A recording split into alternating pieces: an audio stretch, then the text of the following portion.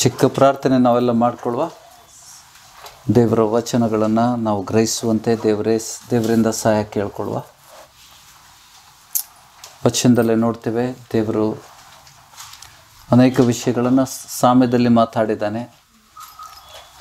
ಶಿಷ್ಯರಿಗೆ ಅರ್ಥವಾಗುವಂಥ ರೀತಿಯಲ್ಲಿ ತಂದೆ ಆತನು ಪರಲೋಕದ ವರವನ್ನು ನಮ್ಗೆ ಕೊಟ್ಟಿದ್ದಾನೆ. ಎಲ್ಲರೂ ಬಾಯಿಂದ ಅರಿಕೆ ಮಾಡಿ ಈ ಪ್ರಾರ್ಥನೆ, ಚಿಕ್ಕ ಪ್ರಾರ್ಥನೆಯನ್ನು ನುಡಿಯುವ. ಸ್ವಾಮಿ, ಈ ಸಾಯಂಕಾಲದ ಸಮಯದಲ್ಲಿ ತಂದೆ ನಿನ್ನ ಪಾದದಡಿಯಲ್ಲಿ ಬರ್ತಾ ಇದ್ದೇವೆ ಸ್ವಾಮಿ. ನಿನ್ನ ವಚನಗಳನ್ನು ಗ್ರಹಿಸುವಂತೆ ನಮ್ಮ ಆತ್ಮಿಕ ಕಣ್ಣುಗಳನ್ನು, ಆತ್ಮಿಕ ಕಿವಿಗಳನ್ನು, ಆತ್ಮಿಕ ಹೃದಯವನ್ನು ತೆರೆದು ಸ್ವಾಮಿ ವಚನಗಳನ್ನು ಗ್ರಹಿಸುವಂತೆ ನಮಗೆ ಸಹಾಯ ಮಾಡು ತಂದೆ. ನಿನ್ನ ಸಜೀವ ವಾಕ್ಯಗಳು ನಮ್ಮ ಹೃದಯದಲ್ಲಿ ಬೇರೂರುವಂತೆ ನಮಗೆ ಸಹಾಯ ಮಾಡು ತಂದೆ. ಆಮೇನ್ ಆಮೇನ್. ಧರ್ಮೋಪದೇಶ ಕಾಂಡ 11ನೇ ಅಧ್ಯಾಯ 26 27 ವಚನಗಳನ್ನು ನೋಡುವ. 26 28 ವಚನ, 3 ವಚನಗಳನ್ನು ನೋಡಿಕೊಳ್ಳುವ. ಓದುವ ಒಟ್ಟಿಗೆ. ಹಳೆ ಒಡಂಬಡಿಕೆ 2:15.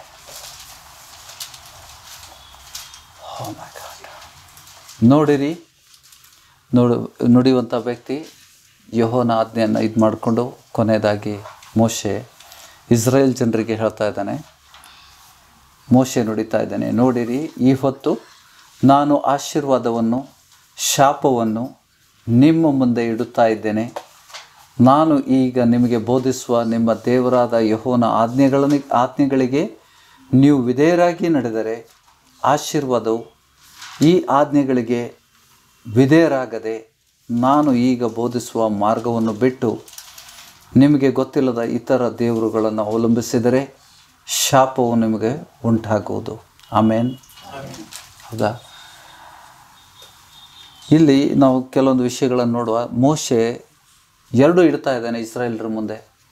ದೇವರು ಕೊಟ್ಟಂಥ ಆಜ್ಞೆಗಳನ್ನು ಆತನು ಮುಂದೆ ಇಡ್ತಾ ಇದ್ದಾನೆ. ಅದನ್ನು ನೀವು ಅದಕ್ಕೆ ದೇವರ ಆಜ್ಞೆಗೆ ವಿಧೇಯರಾಗಿ ನಡೆದರೆ ನೀವು ಏನು ಹೊಂದ್ಕೋತೀರಿ? ಆಶೀರ್ವಾದಗಳನ್ನು. ನೀವು ಅವಿಧೇಯರಾಗಿ ನಡೆದರೆ, ದೇವರ ಆಜ್ಞೆಗಳನ್ನು ಉಲ್ಲಂಘಿಸಿ ಮತ್ತು ದೇವರಿಗೆ ವಿರುದ್ಧವಾದಂಥ ಕಾರ್ಯಗಳನ್ನು ನೀವು ಮಾಡಿದರೆ, ಹೌದಾ? ಮತ್ತು ನೋಡಿ, ಕೆಲವೊಮ್ಮೆ ವಿಗ್ರಹ ಆರಾಧನೆ, ನಾವು ಮನೆಯಲ್ಲಿ ವಿಗ್ರಹಗಳನ್ನು ಇಟ್ಕೊಳ್ಳೋದೆ. ನಾವು ಹೇಳ್ಬೋದು, ನಾವು ವಿಗ್ರಹಗಳನ್ನೆಲ್ಲ ತೆಗೆದು ಹಾಕಿದ್ದೇವೆ. ಮೊನ್ನೆ ಓದಿದಂಥ ವಚನ ಸ್ಯಾಮ್ಯಲ್ನಿಗೆ ದೇವರು ಏನು ಹೇಳ್ತದೆ? ವಿಧೇಯತೆ. ಹೌದಾ? ದೇವರ ಆಜ್ಞೆಗೆ ಒಳಪಡದೆ ದೇವರ ಆಜ್ಞೆಗಳನ್ನು ಉಲ್ಲಂಘಿಸುವುದು ಯಾವುದಕ್ಕೆ ಸರಿ ಸಮಾನ? ಹಠಮಾರಿತನ, ವಿಗ್ರಹ ಆರಾಧನೆಗೆ ಸಮಾನ. ಅವಿಧೇಯತೆ ಮಾಟಮಂತ್ರಕ್ಕೆ ಸಮಾನ ಅಂತಾನೆ. ಹೌದಾ? ಕ್ರೈಸ್ತರು ಗೊತ್ತಿಲ್ಲದೆ ಮಾಟಮಂತ್ರಗಳನ್ನು ಮಾಡ್ಬೋದಲ್ಲ? ಗೊತ್ತಿಲ್ಲ, ಅವರು ಹೇಳ್ಬೋದು, ವಾದ ತರ್ಕ ಮಾಡ್ಬೋದು. ನಾವೆಲ್ಲಿ ಮಾಟಮಂತ್ರ ಮಾಡ್ತಾಯಿದ್ದೀವಿ? ಇಲ್ಲ. ಅವಿಧೇಯತೆ, ದೇವರ ಆಜ್ಞೆಗಳಿಗೆ ಅವಿಧೇಯರಾಗಿ ನಡೆಯುವುದು ಮಾಟಮಂತ್ರಕ್ಕೆ ಸಮಾನ. ಹಠಮಾರಿತನ, ಕೆಲವೊಮ್ಮೆ ದೇವ್ರ ವಾಕ್ಯ ಸಿಕ್ಕರೂ ಕೂಡ ನಾವು ಹಠ ಮಾಡ್ತೀವಿ, ಅದೇನಾಗ್ತದೆ ಬಿಡು, ಅದು ಹಠಮಾರಿತನ. ಹೌದಾ? ಅದು ಓದಿದ್ದೇವ ನಾವು? ಓದಿದ್ದೇವೆ. ಬೇಕಾದ್ರೆ ಮತ್ತೊಮ್ಮೆ ಓದ್ಕೊಳ್ಳುವ. 1ನೇ ಸಾಮ್ಯಲ 15ನೇ ಅಧ್ಯಾಯ 23ನೇ ವಚನ.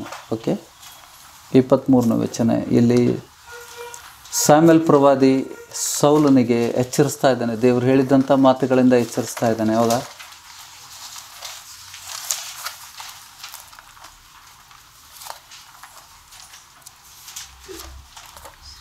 ಸಾಮ್ಯಲ್ 15, ಪೇಜ್ ನಂಬರು 317, 15ನೇ ಅಧ್ಯಾಯ 23ನೇ ವಚನ. 318. ಅವಿಧೇಯತ್ವವು ಮಂತ್ರತಂತ್ರಗಳಷ್ಟೇ ಕೆಟ್ಟದ್ದಾಗಿರುವುದು.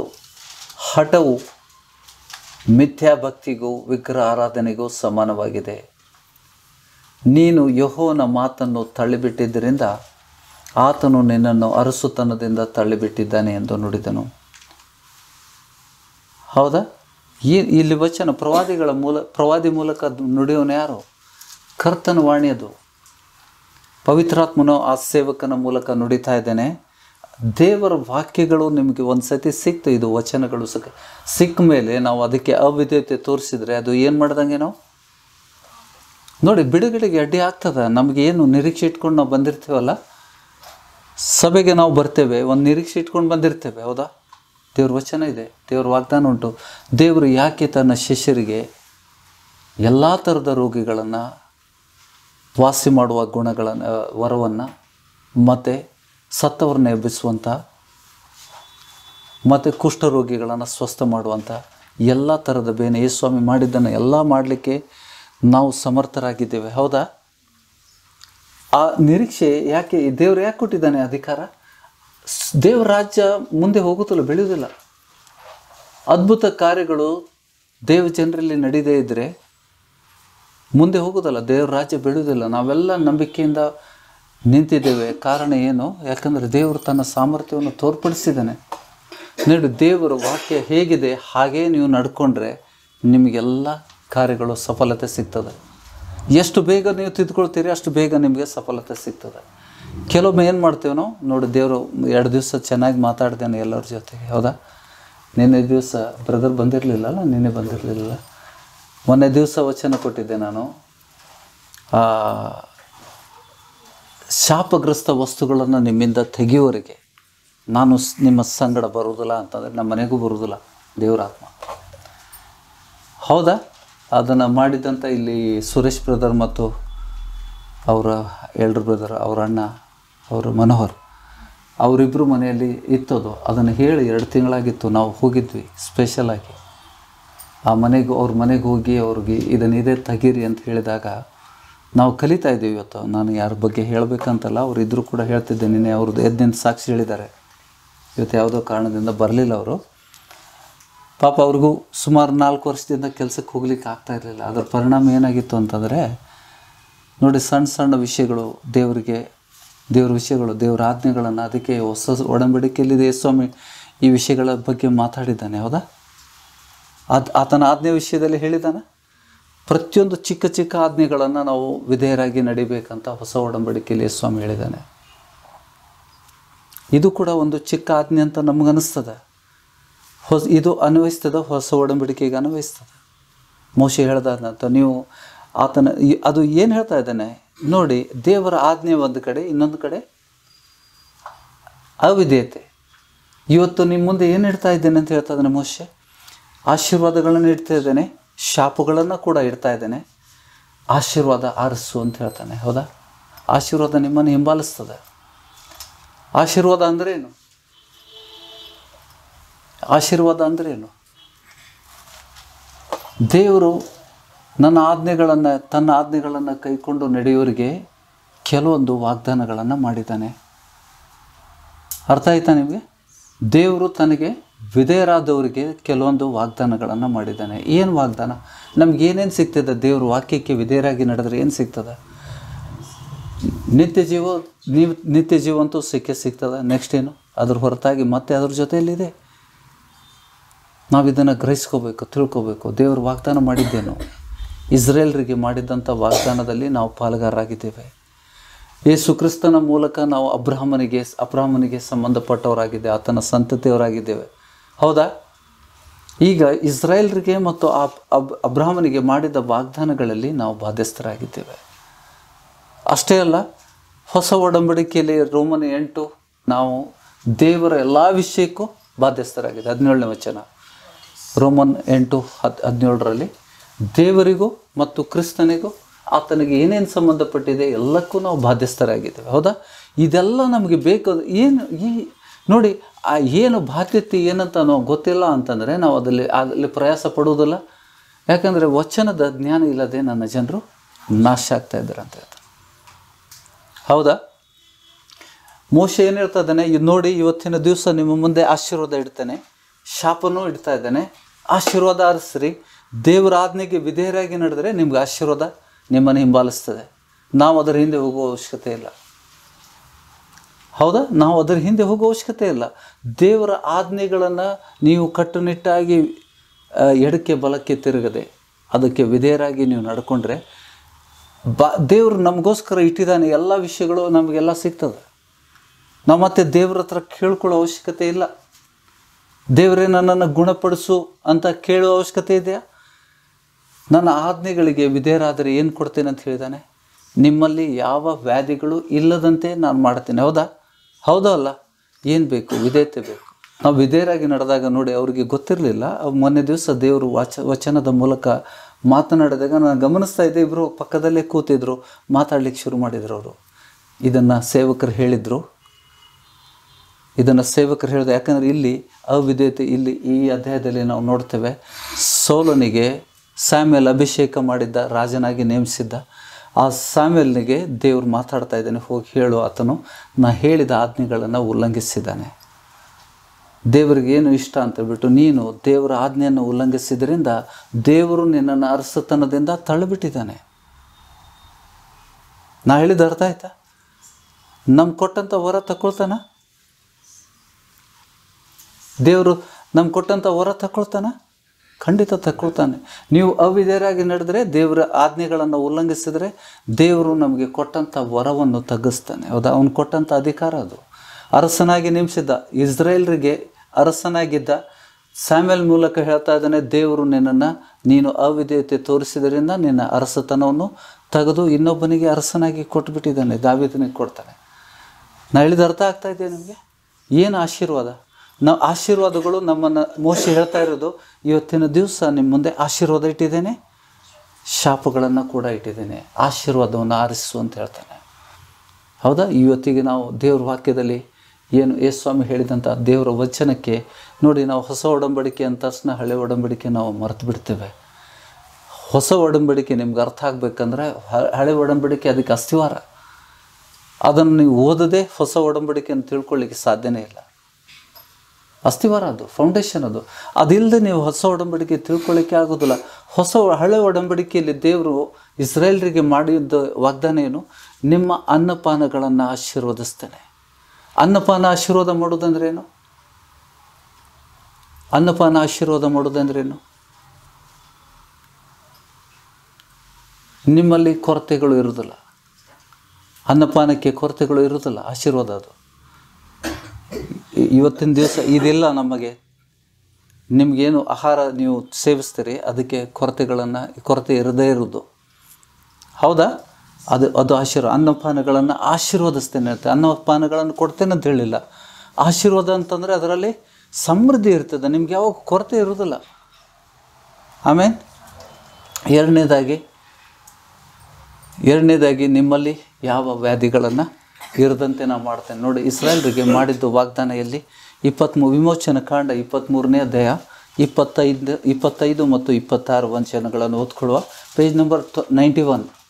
ವಿಮೋಚನ ಕಾಂಡ 91ನೇ ಪೇಜು, 23ನೇ ಅಧ್ಯಾಯ ವಚನ 25 ಮತ್ತು 26.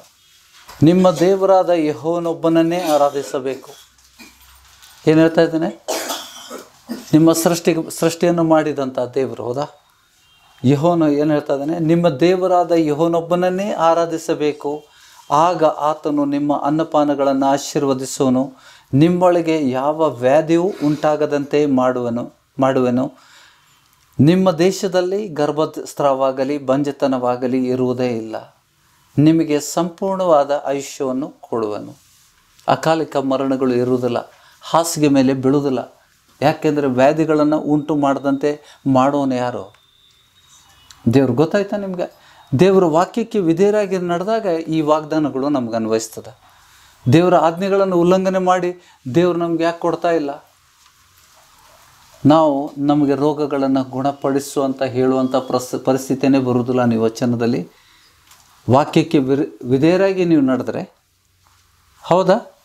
ನಮಗೆ ದೇವರು ಹೊಸ ಒಡಂಬಡಿಕೆಯಲ್ಲಿ, ಹಳೆ ಒಡಂಬಡಿಕೆಯಲ್ಲಿ ಆ ಜ್ಞಾನ ಇರಲಿಲ್ಲ. ಹೊಸ ಒಡಂಬಡಿಕೆಯಲ್ಲಿ ದೇವರು ಜನರನ್ನು, ಅವರಲ್ಲಿರುವಂಥ ದುಷ್ಟ ಶಕ್ತಿಗಳನ್ನು ಓಡಿಸಿ ಆ ರೋಗಕ್ಕೆ ಕಾರಣ ಏನಂತ ಕಲಿಸಿದಾನೋ ಇಲ್ಲ. ನಾವು ಏನು ಗ್ರಹಿಸ್ತೇವೆ? ಯೇಸುಸ್ವಾಮಿ ದುಷ್ಟಶಕ್ತಿಗಳನ್ನು ಓಡಿಸೋದ್ರ ಮೂಲಕ ಆ ರೋಗಗಳು ಗುಣ ಹೊಂದಿದ್ದು. ಅದರ ಅರ್ಥ ಏನು ಅರ್ಥ ಮಾಡ್ಕೋತೀರಿ? ವಚನ ಓದ್ತೀವಿ, ಅದರ ಅರ್ಥ ಏನು? ಆ ರೋಗಕ್ಕೆ ಕಾರಣಗಳನ್ನು ದೇವರು ಪ್ರಾಕ್ಟಿಕಲ್ ಆಗಿ ತೋರಿಸಿದ್ದಾನೆ. ಹೌದಾ? ಕಾರ್ಯರೂಪದಲ್ಲಿ ತೋರಿಸಿದ, ಪ್ರಾಕ್ಟಿಕಲ್ ಆಗಿ ತೋರಿಸಿದ.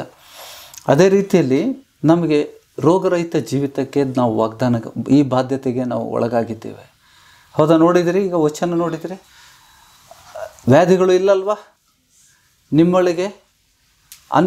ನಿಮ್ಮ ಅನ್ನಪಾನಗಳನ್ನು ಆಗ ನೀವು ಒಬ್ಬನೇ ದೇವರನ್ನು ಆರಾಧಿಸುವುದರಿಂದ ಮತ್ತೆ ಬೇರೆ ಯಾವುದೇ ಇರಬಾರ್ದು. ನೋಡಿ, ಕೆಲವೊಮ್ಮೆ ಏನಾಗ್ತದೆ ಅಂತಂದರೆ, ನಾವು ಭರವಸೆ ಇಡುವಂಥ ವಿಷಯಗಳು ಯೆಹೋವನನ್ನು ಹೊರತಾಗಿ ಮತ್ತು ಯಾವುದೇ ವಿಷಯದಲ್ಲಿ ನಿನ್ನೆಲ್ಲ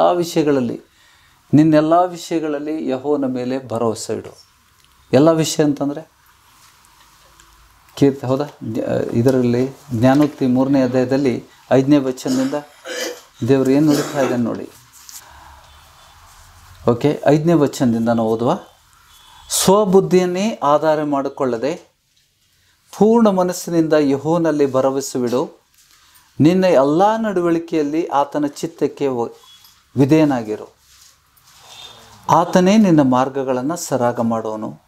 ನೀನೇ ಬುದ್ಧಿವಂತನು ಎಂದೆಣಿಸದೆ ಯೆಹೋವನಿಗೆ ಭಯಪಟ್ಟು ಕೆಟ್ಟದ್ದನ್ನು ತೊರೆದು ಬಿಡು. ಇದರಿಂದ ನಿನ್ನ ದೇಹಕ್ಕೆ ಆರೋಗ್ಯವು, ಎಲುಬುಗಳಿಗೆ ಸಾರು ಉಂಟಾಗುವುದು. ಆಮೇಲೆ ನೋಡಿ, ನನಗೆ ಆರೋಗ್ಯ ಬೇಕಂದ್ರೆ ಏನು ಬೇಕು? ವಚನ, ವಿಧೇಯತೆ ಬೇಕಾ? 4:20 ನೋಡಿ, 4ನೇ ಅಧ್ಯಾಯ 4:20, 21, 22. 4ನೇ ಅಧ್ಯಾಯ. ಕಂದ, ನನ್ನ ಮಾತುಗಳನ್ನು ಆಲಿಸು, ನನ್ನ ನುಡಿಗಳಿಗೆ ಕಿವಿಗಳು. ನಿನ್ನ ದೃಷ್ಟಿ, ದೇವರ ವಾಕ್ಯಕ್ಕೆ ಅಲ್ಲ, ದೇವರು ನುಡಿತಾ ಇದ್ದಾನೆ, ಯೆಹೋವ ನುಡಿತಾ ಇದ್ದಾನೆ. ಕಂದ, ನನ್ನ ವಾಕ್ಯಗಳನ್ನು ಆಲಿಸು, ನನ್ನ ನುಡಿಗಳಿಗೆ, ನನ್ನ ವಾಕ್ಯಕ್ಕೆ ಕಿವಿಗಳು. ನಿನ್ನ ದೃಷ್ಟಿ ಅವುಗಳ ಮೇಲೆ ತಪ್ಪದಿರಲಿ. ದೃಷ್ಟಿ ಅದರ ಮೇಲೆ ತಪ್ಪುವುದು ಅಂದ್ರೇನು? ಬೈಬಲ್ ಹಿಡ್ಕೊಂಡು ಅಕ್ಷರಕ್ಕೆ ನೋಡ್ತಾ ಇರೋದಾ? ವಿಧೇಯತೆ, ವಾಕ್ಯನ್ನು ಅನುಸರಿಸೋದು ವಿಷಯದಲ್ಲಿ ಮಾತಾಡ್ತಾ ಇದ್ದಾನೆ. ಕೈಗೊಂಡು ನಡೆಯೋದು. ನಿನ್ನ ದೃಷ್ಟಿಯು ಅವುಗಳ ಮೇಲೆ ತಪ್ಪದಿರಲಿ, ಅವುಗಳನ್ನು ನಿನ್ನ ಹೃದಯದೊಳಗೆ ಇಟ್ಟುಕೋ. ಅವುಗಳನ್ನು ಹೊಂದುವರಿಗೆ ಆ ವಾಕ್ಯ ಯಾವಾಗ ನಿಮ್ಮ ಹೃದಯದಲ್ಲಿ ನೆಲೆಗೊಳ್ತದೆ, ಬೇರೂರ್ತದೆ, ದೇವ್ರ ವಾಕ್ಯ ಯಾವಾಗ ನಿಮ್ಮ ಹೃದಯದಲ್ಲಿ ಬೇರೂರ್ತದೆ, ನೆಲೆಗೊಳ್ತದೆ, ಆಗೇನಾಗ್ತದೆ? ಅವುಗಳನ್ನು ಹೊಂದುವರಿಗೆ ಅವು ಜೀವವು, ದೇಹಕ್ಕೆಲ್ಲ, ನಿನ್ನ ದೇಹಕ್ಕೆಲ್ಲ ಅವೇ ಆರೋಗ್ಯವು. ಇದೆಲ್ಲ ಔಷಧಿ. ನಮಗೇನು ಔಷಧಿ? ಇದೇ ಗುಳಿಗೆ ನಮಗೆ. ದೇವ್ರ ವಾಕ್ಯ ನಮಗೆ ಔಷಧಿ, ಗೊತ್ತಾ?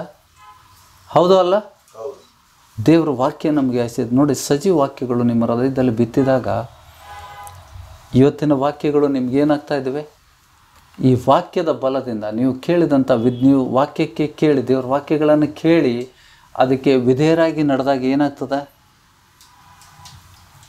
ಮೊನ್ನೆ ದಿವಸ ವಚನ ಸಿಕ್ತವ್ರಿಗೆ, ಅವರು ತೀರ್ಮಾನ ಮಾಡಿದ್ರ, ನಮ್ಗೆ ಹೇಳಿ 2 ತಿಂಗಳಾಯಿತು, ನಾವು ಅದನ್ನು ತೆಗಿಲಿಲ್ಲ, ನಾವು ತೆಗಿಬೇಕಂತ ಹೇಳಿಬಿಟ್ಟು ಮೊನ್ನೆ ಹೋಗಿ ತೆಗೆದಿದ್ದಾರೆ. ನಿನ್ನೆ ದಿವಸ ಅವ್ರಿಗೆ ಬಿಡುಗಡೆ ಆಗಿದೆ. ನೋಡಿದರೆ ಅವ್ರ ಬಾಯಿಂದ ಅವರು ಸಾಕ್ಷಿ ಹೇಳಿದರು. ವಿಧೇಯತೆ ಹೇಗಿರ್ತದಂತ ಬಿಡು. ಯಾಕಂದರೆ ದೇವರಿಗೆ ನೀವು ಹಿಂದೆ ಬಳಸಿದಂಥ, ವಿಗ್ರಹ ಆರಾಧನೆಗೆ ಬಳಸಿದಂಥ ಯಾವುದೇ ವಸ್ತುಗಳು ನಿಮ್ಮ ಮನೆಯಲ್ಲಿ ಇರದಂತೆ ನೀವು ಅದನ್ನು, ಯಾಕಂದರೆ ವಿಗ್ರಹ ಆರಾಧನೆ ಅಷ್ಟು ಕಟುವಾಗಿ ದೇವರು ತೆಗಿತಾನೆ. ನಿನ್ನೆ ನಿಮ್ಮ ಹತ್ರ ಮಾತಾಡಿದಲ್ಲ, ದೇವರು ತೆಗೆದಿದ್ದೀರಿ, ಅಡ್ಡಿದ್ದಾನೆ. ಹೌದು, ಗೊತ್ತಾಯ್ತು. ಅಲ್ಲ, ನೀವು ತೀರ್ಮಾನ ಮಾಡಿದಾಗಲೇ ದೇವ್ರ ಕಾರ್ಯ ಶುರು ಮಾಡ್ತಾನೆ. ನಿಮ್ಮನ್ನು ನೋಡ್ತಾ ಇದ್ದಾನೆ ದೇವರು. ನೀವೇನು ಮಾಡ್ತಾ ಇದ್ದೀರಿ ಅದನ್ನು ನೋಡ್ತಾ ಇದ್ದಾನ ದೇವ್ರು, ನೋಡ್ತಾನೆ. ನಿನ್ನ ವಿಧೇಯತೆ, ನೀವು ಯಾವ ರೀತಿ ನಿನ್ನ ಮಾರ್ಗಗಳನ್ನು ಆತ ನೋಡ್ತಾ ಇದ್ದಾನೆ. ನೀವೆಷ್ಟು ದೇವ್ರ ವಾಕ್ಯಕ್ಕೆ ವಿಧೇಯರಾಗಿ ನಡೀತೀರಿ, ಅಷ್ಟು ಬಲವಾಗಿ ದೇವರ ಆಶೀರ್ವಾದ ನಿಮ್ಮ ಮೇಲೆ ಬರ್ತದೆ. ನೀವು ನಿರೀಕ್ಷೆ ಮಾಡಿದಕ್ಕಿಂತ ಬೇಗವಾಗಿ ಅದು ಕಾರ್ಯರೂಪಕ್ಕೆ ಬರ್ತದೆ. ಎಷ್ಟು ವಿಧೇಯತೆ, ದೇವ್ರ ವಾಕ್ಯಕ್ಕೆ ವಿಧೇಯತೆ. ಹೌದಾ? ಎಷ್ಟೋ ಜನ ನಾವು ವಿಶ್ವಾಸಿಗಳು ಹೆಚ್ಚಾಗಿ ತಿಪ್ಪೋದು ಹೌದಾ? ನಾವು ಸಭೆಗೆ ಹೋಗ್ತಾ ಇರ್ತೇವೆ, ಎಲ್ಲ ಮಾಡ್ತಾ ಇರ್ತೀವಿ, ಕೆಲವೊಂದು ಆಜ್ಞೆಗಳನ್ನು ನಾವು ಬೇಕಂತಲೇ ಉಲ್ಲಂಘನೆ ಮಾಡ್ತೇವೆ. ಕೆಲವೊಂದಂದರೆ ನಮಗೆ ಕೆಲವೊಂದು ಬಿಟ್ಟಿರ್ಲಿಕ್ಕೆ ಆಗೋದಿಲ್ಲ. ವಿಶೇಷವಾಗಿ ಅನ್ಯ ಜನರ ಸಂಸರ್ಗದಿಂದ ಕೆಡಬಾರ್ದು ಅನ್ನೋದನ್ನು ಪೌಲು ಬರೆದಿದ್ದಾನೆ ತನ್ನ ಕೊರಿಂಥನ ಪತ್ರಿಕೆಯಲ್ಲಿ. ಅದನ್ನು ಯೇಸು ಸ್ವಾಮಿ ಕೂಡ ಹೇಳಿದ್ದಾನೆ, ನೀವು ಈ ಲೋಕದವರಲ್ಲ ಅಂತ ಹೇಳ್ತಾ ಇದ್ದಾನೆ. ಹೌದಾ? ನಾವು ಈ ಲೋಕದ ಸಂಸರ್ಗದಿಂದ ನಾವು ಕೆಡಬಾರ್ದು ಅಂತ. ಹೌದಾ? ಯಾಕೋಬ ಒಂದು ಶಬ್ದ ಯೂಸ್ ಮಾಡಿದ್ದಾನೆ, ವ್ಯಭಿಚಾರಿಗಳು ನೀವು, ಆತ್ಮಿಕ ವ್ಯಭಿಚಾರಿಗಳಾಗ್ತೇವೆ. ಇಹಲೋಕ ಸ್ನೇಹ ದೇವರ ವೈರತ್ವ ಎಂದು ನಿಮಗೆ ಗೊತ್ತಿಲ್ಲವೋ ಅಂತ ಹೇಳಿದ್ದಾನೆ. ಎಲ್ಲ ವಿಷಯಗಳನ್ನು ನಾವು ಗಮನಿಸಿ ನೋಡುವಾಗ, ನಾವು ವಿಧೇಯತೆಯಿಂದ ನಡೆದಾಗ ನಿಜವಾಗಲೂ ದೇವರ ಆಶೀರ್ವಾದಗಳು, ದೇವರ ಸಾಮರ್ಥ್ಯಗಳನ್ನು ನಾವು ಜೀವನದಲ್ಲಿ ಅದರ ಪ್ರತಿಫಲಗಳನ್ನು ನಾವು ಕೈಗೊಂಡು ನಡೀತೇವೆ. ನೋಡಿ, ಹೊಸ ಒಡಂಬಡಿಕೆಯಲ್ಲಿ ಯೇಸು ಸ್ವಾಮಿ ವಿಧೇಯತೆ ಬಗ್ಗೆ 5ನೇ ಅಧ್ಯಾಯ ಮತ್ತಾಯನ ಸುವಾರ್ತೆ 5:19 ನಾವು ನೋಡ್ತೇವೆ. ಮತ್ತಾಯನ ಸುವಾರ್ತೆ 5ನೇ ಅಧ್ಯಾಯ ಪೇಜ್ ನಂಬರ್ 5.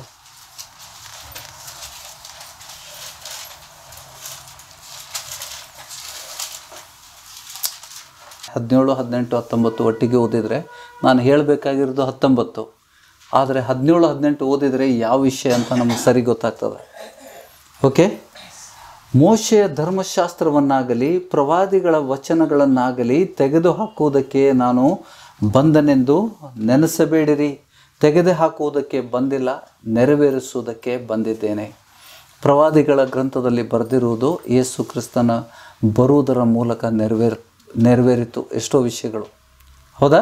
ಅದನ್ನು ಹೇಳ್ತಾ ಇದ್ದಾನೆ, ನೆರವೇರಿಸೋದಕ್ಕೆ ಬಂದಿದ್ದೇನೆ. ನಿಮಗೆ ಸತ್ಯವಾಗಿ ಹೇಳುತ್ತೇನೆ, ಆಕಾಶವು ಭೂಮಿಯು ಅಳೆದು ಹೋಗುವ ತನಕ ಧರ್ಮಶಾಸ್ತ್ರವೆಲ್ಲ ನೆರವೇರಿದ ಹೊರತು ಅದರೊಳಗಿಂದ ಒಂದು ಸೊನ್ನೆಯಾದರೂ ಒಂದು ಗುಡುಸಾದರೂ ಅಳೆದು ಹೋಗಲಾರದು. ಅದರ ಧರ್ಮಶಾಸ್ತ್ರಗಳಲ್ಲಿ ಒಂದು ಸೊನ್ನೆಯಾದರೂ ಗುಡುಸಾದರೂ, ನಾವು ಎಷ್ಟೋ ಬಾರಿ ಸ್ಟಾರ್ಟಿಂಗ್ ಓದಿದಾಗ ನನಗೆ ಅರ್ಥ ಆಗ್ತಿರಲಿಲ್ಲ ಇದು. ಹೌದಾ? ಧರ್ಮಶಾಸ್ತ್ರದಲ್ಲಿ ಪ್ರವಾದಿಗಳ ಗ್ರಂಥದಲ್ಲಿ ಏನೇನು ಬರೆದಿದೆ. ಈಗ ನಾವು ಓದಿದ್ದು ಯಾವುದದು? ಮೋಶೆ ಗ್ರಂಥಗಳನ್ನು ಓದಿದ್ದು ಏನದು? ಅದರಲ್ಲಿ ಇರುವಂಥ ಒಂದು ಸೊನ್ನೆಯಾದರೂ ಒಂದು ಗುಡುಸಾದರೂ ಪರಿಪೂರ್ಣ ಆಗದೆ ಉಳಿಯುವುದಿಲ್ಲ. ಹೌದಾ? ದೇವರು ವಾಗ್ದಾನ ಮಾಡಿದಾನ ಹಳೆ ಒಡಂಬಡಿಕೆಯಲ್ಲಿ. ಅದೆಲ್ಲ ನಮಗೆ ಯೇಸು ಕ್ರಿಸ್ತನ ಮೂಲಕ, ಆ ಸಿಲುಬೆಯ ಕಾರ್ಯದ ಮೂಲಕ, ಆತನನ್ನು ನಂಬುವುದರ ಮೂಲಕ ನಾವು ಅಬ್ರಾಹ್ಮನ ಸಂತತಿಯವರಾದರು. ಮತ್ತಷ್ಟೇ ಅಲ್ಲದೆ ನಾವು ಅಬ್ರಾಹ್ಮನ ಸಂತತಿಯವರಾಗಿದ್ದು ಯಾವರಿಂದ? ಯೇಸು ಸ್ವಾಮಿನ ನಂಬುವುದರ ಮೂಲಕ. ಗಲಾತಿಯ 3:29 ಸ್ಪಷ್ಟವಾಗಿ ಬರೆಯಲ್ಪಟ್ಟಿದೆ. ಗಲಾತಿಯ 3:29 ಓದುವ, ಅದು ಓದೋಕ್ಕಿಂತ ಮುಂಚೆ ಇದನ್ನು ಓದುವ. ಓಕೆ. ಅಂದರೆ ಭೂಮಿ ಆಕಾಶ ಅಳಿಯುವಂಥ ಕಾಲ ಇದೆ. ಯೇಸು ಸ್ವಾಮಿ ಬಂದಾಗ ನಾವು ನೂತನ ಭೂಮಿ, ನೂತನ ಭೂಮಂಡಲ ಮತ್ತು ನೂತನ ಆಕಾಶ ಮಂಡಲವನ್ನು ಹೊಂತೇವೆ. ಹೌದಾ? ಅದು ಆಗುವ ತನಕ ಪ್ರವಾದಿಗಳ ಪುಸ್ತಕದಲ್ಲಿ ಬರೆದಿರುವುದೆಲ್ಲ ನೆರವೇರ್ತದೆ ಅಂತ ಯೇಸು ಸ್ವಾಮಿ ಹೇಳ್ತಿದ್ದಾನೆ. ನೋಡಿ, ಆಕಾಶವು ಭೂಮಿಯು ಅಳೆದು ಹೋಗುವ ತನಕ ಧರ್ಮಶಾಸ್ತ್ರವೆಲ್ಲ ನೆರವೇರಿದ ಹೊರತು ಅದರೊಳಗಿಂದ ಒಂದು ಸೊನ್ನೆಯಾದರೂ ಒಂದು ಗುಡುಸಾದರೂ ಅಳೆದು ಹೋಗಲಾರದು. ಜಾಟ್ ಆ್ಯಂಡ್ ಟೈಟಲ್, ಒಂದು ಡಾಟ್ ಅಂದರೆ ಫುಲ್ ಪಾಯಿಂಟ್, ಅದರಲ್ಲಿ ಒಂದು ಅಲ್ಪ ವಿರಾಮ ಇದ್ದರೂ ಕೂಡ ಎಲ್ಲ ವಿಷಯಗಳು ಪ್ರತಿಯೊಂದು ಅಕ್ಷರ ಸಹಿತ ನೆರವೇರ್ತದೆ ಅಂತ ಹೇಳ್ತಾನೆ. ಪ್ರವಾದಿ ನುಡಿದಿದ್ದು ಪ್ರತಿಯೊಂದು ಶಬ್ದ ಅಷ್ಟೇ ಅಲ್ಲ, ಅಕ್ಷರ ಸಹಿತ ಪರಿಪೂರ್ಣ ಆಗ್ತದೆ. ಓಕೆ. ಆದದರಿಂದ ಈ ಕಾರಣದಿಂದ 19ನೇ ವಚನದಲ್ಲಿ ಹೇಳ್ತಾ ಇದ್ದಾನೆ, ಪ್ರವಾದಿಯ ಗ್ರಂಥದಲ್ಲಿ ಪ್ರತಿಯೊಂದು ನೆರವೇರುವುದರಿಂದ, ಈ ಕಾರಣದಿಂದ ಈ ಸಣ್ಣ ಸಣ್ಣ ಆಜ್ಞೆಯಾದರೂ ಒಂದನ್ನೂ ಮೀರಿ ಜನರಿಗೆ ಹಾಗೆ ಮೀರುವುದಕ್ಕೆ ಬೋಧಿಸುವವನು ಪರಲೋಕದಲ್ಲಿ ಬಹಳ ಚಿಕ್ಕವನೆನಿಸಿಕೊಳ್ಳುವನು. ಬೋಧನೆ ಕೂಡ ತಪ್ಪಾಗಬಾರ್ದಲ್ಲ. ಚಿಕ್ಕ ಚಿಕ್ಕ ಆಜ್ಞೆಗಳನ್ನು ಕೈಕೊಂಡು ನಡೆಯಂತ ಬೋಧನೆ ಮಾಡಬೇಕು. ನಾವು ಕೆಲವೊಂದು ವಿಷಯಗಳನ್ನು ಮಾಡೋದಿಲ್ಲ. ಹೌದಾ? ನಾವು ಬೇಸಿಕ್ ಯೇಸು ಸ್ವಾಮಿ ಬಂದ, ಯೇಸು ಸ್ವಾಮಿ ಅದನ್ನು ಹಳೆ ಒಂದೇ ಹಾಡ್ತಾ ಇರ್ತೇವೆ. ಅದರ ಹೊರತಾಗಿ ಆತನ ಆಜ್ಞೆಗಳ ಬಗ್ಗೆ ಲಕ್ಷ್ಯ ಕೊಡೋದಿಲ್ಲ. ಯೇಸು ಸ್ವಾಮಿ ಹೇಳಿದಂಥ ಆಜ್ಞೆಗಳು ಏನಂತ ನಾವು ಬರೆದಿಟ್ಬೇಕು, ಅದರ ಪ್ರಕಾರ ಕೈಗೊಂಡು ನಡಿಬೇಕು. ಅದಕ್ಕೆ ಇಲ್ಲಿ ಹೇಳ್ತಾ ಇದ್ದಾನೆ, ಆದದರಿಂದ ಈ ಸಣ್ಣ ಸಣ್ಣ ಆಜ್ಞೆಗಳಲ್ಲಿ ಯಾದರೂ ಒಂದನ್ನೂ ಮೀರಿ ಜನರಿಗೆ ಹಾಗೆ ಮೀರುವುದಕ್ಕೆ ಬೋಧಿಸುವವನು ಪರಲೋಕ ರಾಜ್ಯದಲ್ಲಿ ಬಹಳ ಚಿಕ್ಕವನೆನಿಸಿಕೊಳ್ಳುವನು. ಆದರೆ ತಾನೇ ಆ ಆಜ್ಞೆಗಳಂತೆ ನಡೆದುಕೊಂಡು ಜನರಿಗೆ ಹಾಗೆ ನಡೆಯಬೇಕೆಂದು ಬೋಧಿಸುವನು ಪರಲೋಕ ರಾಜ್ಯದಲ್ಲಿ ದೊಡ್ಡವನೆನಿಸಿಕೊಳ್ಳುವನು. ಇದು ನನಗೆ ಬೇಕು. ದೇವ್ರ ರಾಜ್ಯದಲ್ಲಿ, ದೇವ್ರ ದೃಷ್ಟಿಯಲ್ಲಿ ನಾವು ದೊಡ್ಡವರಾಗಬೇಕು, ಲೋಕದ ದೃಷ್ಟಿಯಲ್ಲ. ಅದಕ್ಕೆ ನೋಡಿ, ಕೆಲವೊಂದು ವಿಷಯಗಳಲ್ಲಿ ಅನ್ಯ ಜನರ ಸಂಸರ್ಗದಿಂದ ನಾವು ಕೆಡಬಾರ್ದು. ಈಗ 2-3 ದಿವಸ ಹಿಂದೆ, ಲಾಸ್ಟ್ ಸಂಡೇ, ಹೌದಾ, 29 ಸಂಡೇ ಆಗಿತ್ತಲ್ಲ, ಆ ದಿವಸ ನಮ್ಮ ಸ್ವಂತ ಅಕ್ಕ, ಒಂದೇ ಗರ್ಭದಲ್ಲಿ ಹುಟ್ಟಿದಂಥ ನನ್ನ ಅಕ್ಕ, ನನಗಿಂತ 2-3 ವರ್ಷ ದೊಡ್ಡವಳವಳು, ಅವಳ ಮಗಂದು ಮದುವೆ. 10 ವರ್ಷ ಆಯಿತು ನಾನು ಯಾರ ಮದುವೆಗೆ ಹೋಗಿಲ್ಲ. ಯಾಕೆಂದರೆ ಅವರು ಇನ್ನೂ ವಿಗ್ರಹಾರಾಧನೆಯಲ್ಲಿದ್ದಾರೆ. ದೇವ್ರ ವಚನ ಏನು ಹೇಳ್ತದೆ? ಇಹಲೋಕ ಸ್ನೇಹ ದೇವರಿಗೆ ವೈರತ್ವ. ಹೌದಾ? ನಾನು ಹೋಗಿಬಿಟ್ರೆ ಎಲ್ಲರೂ ಹೋಗ್ತಾರೆ. ನಾನು ಹೋಗಿ ತೋರಿಸಿದರೆ ಎಲ್ಲರಿಗೆ, ನಿಮ್ಮಕ್ಕ ವಿಗ್ರಹಾರಾಧಕರು, ನೀವು ಹೋದ್ರಿ, ನಾವು ಯಾಕೆ ಹೋಗ್ಬಾರ್ದು ಅಂತಾರೋ ಇಲ್ಲ. ಸಭಾಪಾಲಕನು ಸಭೆಗೆ ಮಾದರಿ. ಅದೇ ಹೇಳ್ತಾನೆ, ತಾನೂ ಕೈಗೊಳ್ಬೇಕು ಮತ್ತು ಎಲ್ಲರಿಗೂ ಅದನ್ನು ಬೋಧಿಸ್ಬೇಕು. ಇವತ್ತು ಬೆಳಗ್ಗೆ ಒಬ್ಬರು ಫೋನ್ ಮಾಡಿದರು, ಸಭೆಯವರೇ, ಹಿಂಗಿದೆ ಹೋಗ್ಬೇಕಾ ಅಂತ ಹೇಳ್ಬಿಟ್ಟು. ಸತ್ತವರ ದಿನ ಮಾಡೋದು ಎಚ್ಚರಿಸ್ತೇನೆ ನಾನು. ಯಾಕೆಂದರೆ ದಿನ ಮಾಡ್ತಾರಲ್ಲ, ಅಲ್ಲಿ ಊಟ ಹಾಕ್ತಾರೆ, ಪೂಜೆ ಯಜ್ಞ ಹೋಮ ಎಲ್ಲ ನಡೆದಿರ್ತೈತೆ. ಅಲ್ಲಿ ಶಾಂತಿ ಸಮಾಧಾನ ಯಾವುದು, ಅಲ್ಲಿ ನೈವೇದ್ಯಗಳನ್ನು ಹಾಕ್ತಾರೆ ಅವ್ರ ಫೋಟೋ ಮುಂದೆ. ಆಮೇಲೆ ನಿಮ್ಗೆ ಕುಂದಿಸ್ತಾರೆ, ಕುಂದರ್ರಿ ಅವ್ರ ನೆನಪಿಗೆ, ಅವ್ರ ಸಮಾಧಾನ ಆಗ್ತದೆ ಅಂತ. ಎಷ್ಟು ಜನಕ್ಕೆ ಊಟ ಹಾಕಿದರೆ ಅವ್ರಿಗೆ ಶಾಂತಿ ಆಯಿತು ಅಂತ ಒಂದು ಮೂಢನಂಬಿಕೆ. ಈ ಲೋಕದ ಸಂಪ್ರದಾಯದಲ್ಲಿ ಯಾರ ಕೈವಾಡಿರ್ತದ? ಸೈತಾನನ ಕೈವಾಡಿರ್ತದಂತ ವಚನ ಹೇಳ್ತದೆ. ಅದಕ್ಕೆ ಅದರಲ್ಲಿ ತಕ್ಷಣ ನಾನು ರೂತ್ ಸಿಸ್ಟರ್ಗೆ ಬೆಳಗ್ಗೆ ಎಚ್ಚರಿಸಿದೆ, ಹೋಗಿಗಿರಿ ಅಂಥೇಳಿ. ಯಾಕಂದ್ರೆ ಪಕ್ಕದಲ್ಲಿ ಕರೀತಾರೆ, ನಮಗೂ ಕರೆದಿದ್ರು ಊಟಕ್ಕೆ ಬಾ ಅಂತ. ಓಕೆ, ಅದರಲ್ಲಿ ಪಾಲ್ಗೊಳ್ಬಾರ್ದು ಈ ವಿಷಯಗಳನ್ನು. ಯಾಕೆಂದರೆ ಅಲ್ಲಿ ಸೈತಾನಿಗೆ ನಾವು ಮಾರ್ಗ ಹೇಳಿ